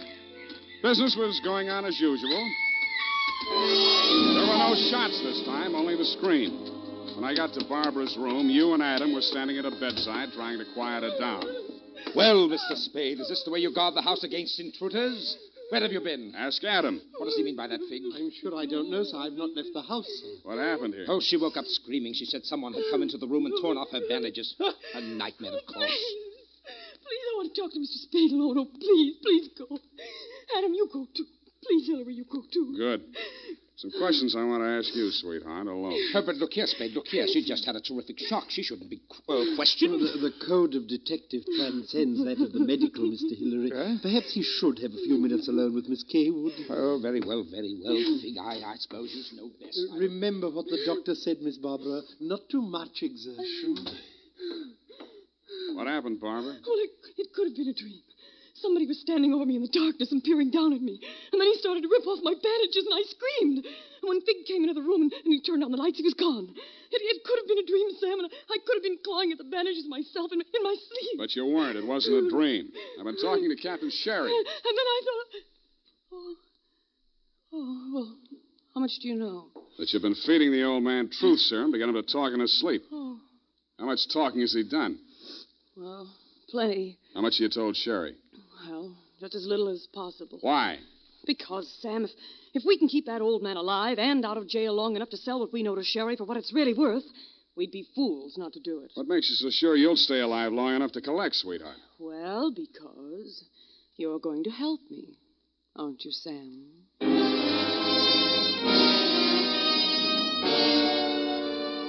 So I helped her, but not for the reason she thought. I made a lot of noise leaving her room and going to mine. Going back, I didn't wear any shoes. I slipped into a clothes press in her room so quietly that even she didn't hear me. I left the door slightly ajar and waited. Time passed, and I was stiff from standing still. It happened at about 3 a.m.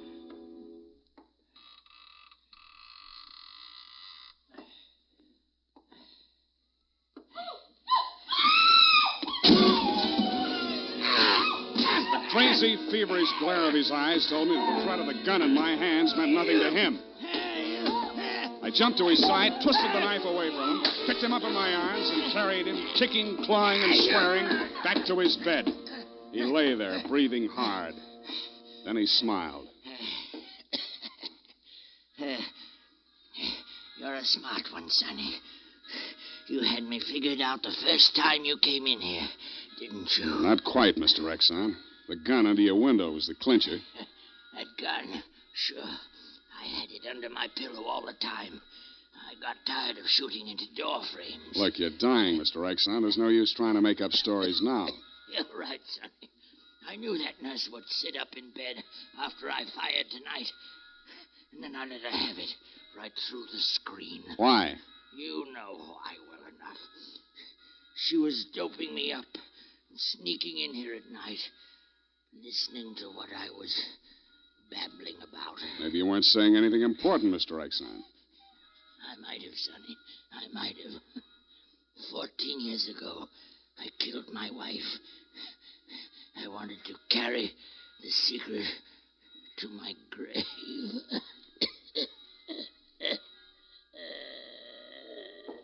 You nearly made it at that.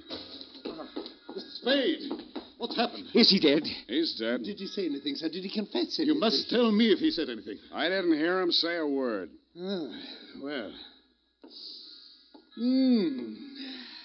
Yeah, Mr. Spade. Charged with a certain texture, a significant quality. There's a certain smell, yes. Ah, and omen. You can inhale it, sir. Journey thou to Nairobi on the veldt. Tarry 7 days, and you will collect the fabulous golden skull of Wizami, king of the Bojamas. Aha! Marcus! Yes, master. Unhook the hooker.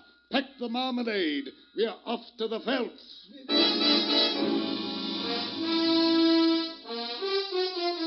Just then, a flock of birds broke across the horizon, screaming. There must have been thousands of them, but not ibis, Mr. Exxon. Vultures. I suppose if you're going to pay any attention to omens, it's a good thing to know your birds. Period. End of report.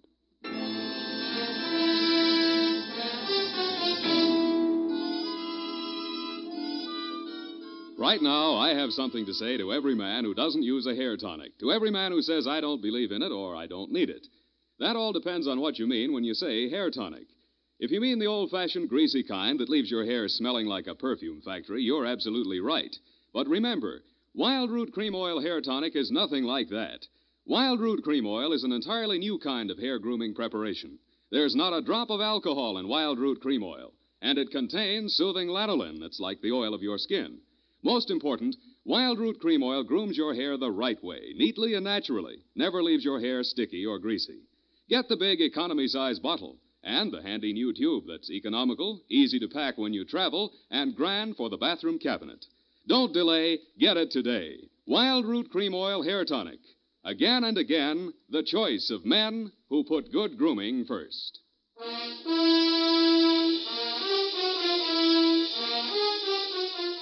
Well, Effie, Sam, the memo robot works after all. I told you it would. Yeah, it just takes a little time, sweetheart. Oh, read the card, Sam. Now, you see? You'd know you were supposed to see Mr. Jones at 2 o'clock. Isn't it wonderful? Well, this card doesn't even mention Jones. Huh? What does it say, Sam? Well, it says, journey thou to Friskin's drugstore, wager $5 on Ira W. in the 3rd at Belmont Park. Oh, Sam, it's psychic. Tarry but a moment. Yes? Thou wilt lose $5. Oh, good night, Sam. Good night, sweetheart.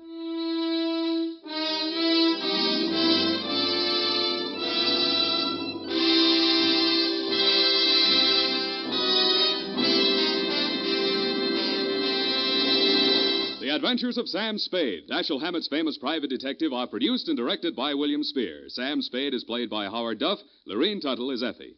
The Adventures of Sam Spade are written for radio by Bob Tallman and Gil Dowd, with musical direction by Lud Gluskin.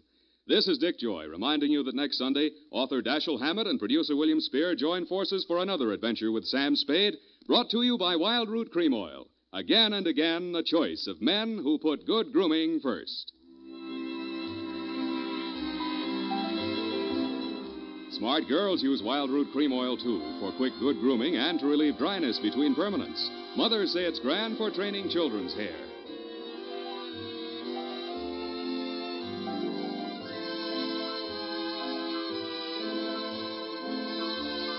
This is CBS, the Columbia Broadcasting System.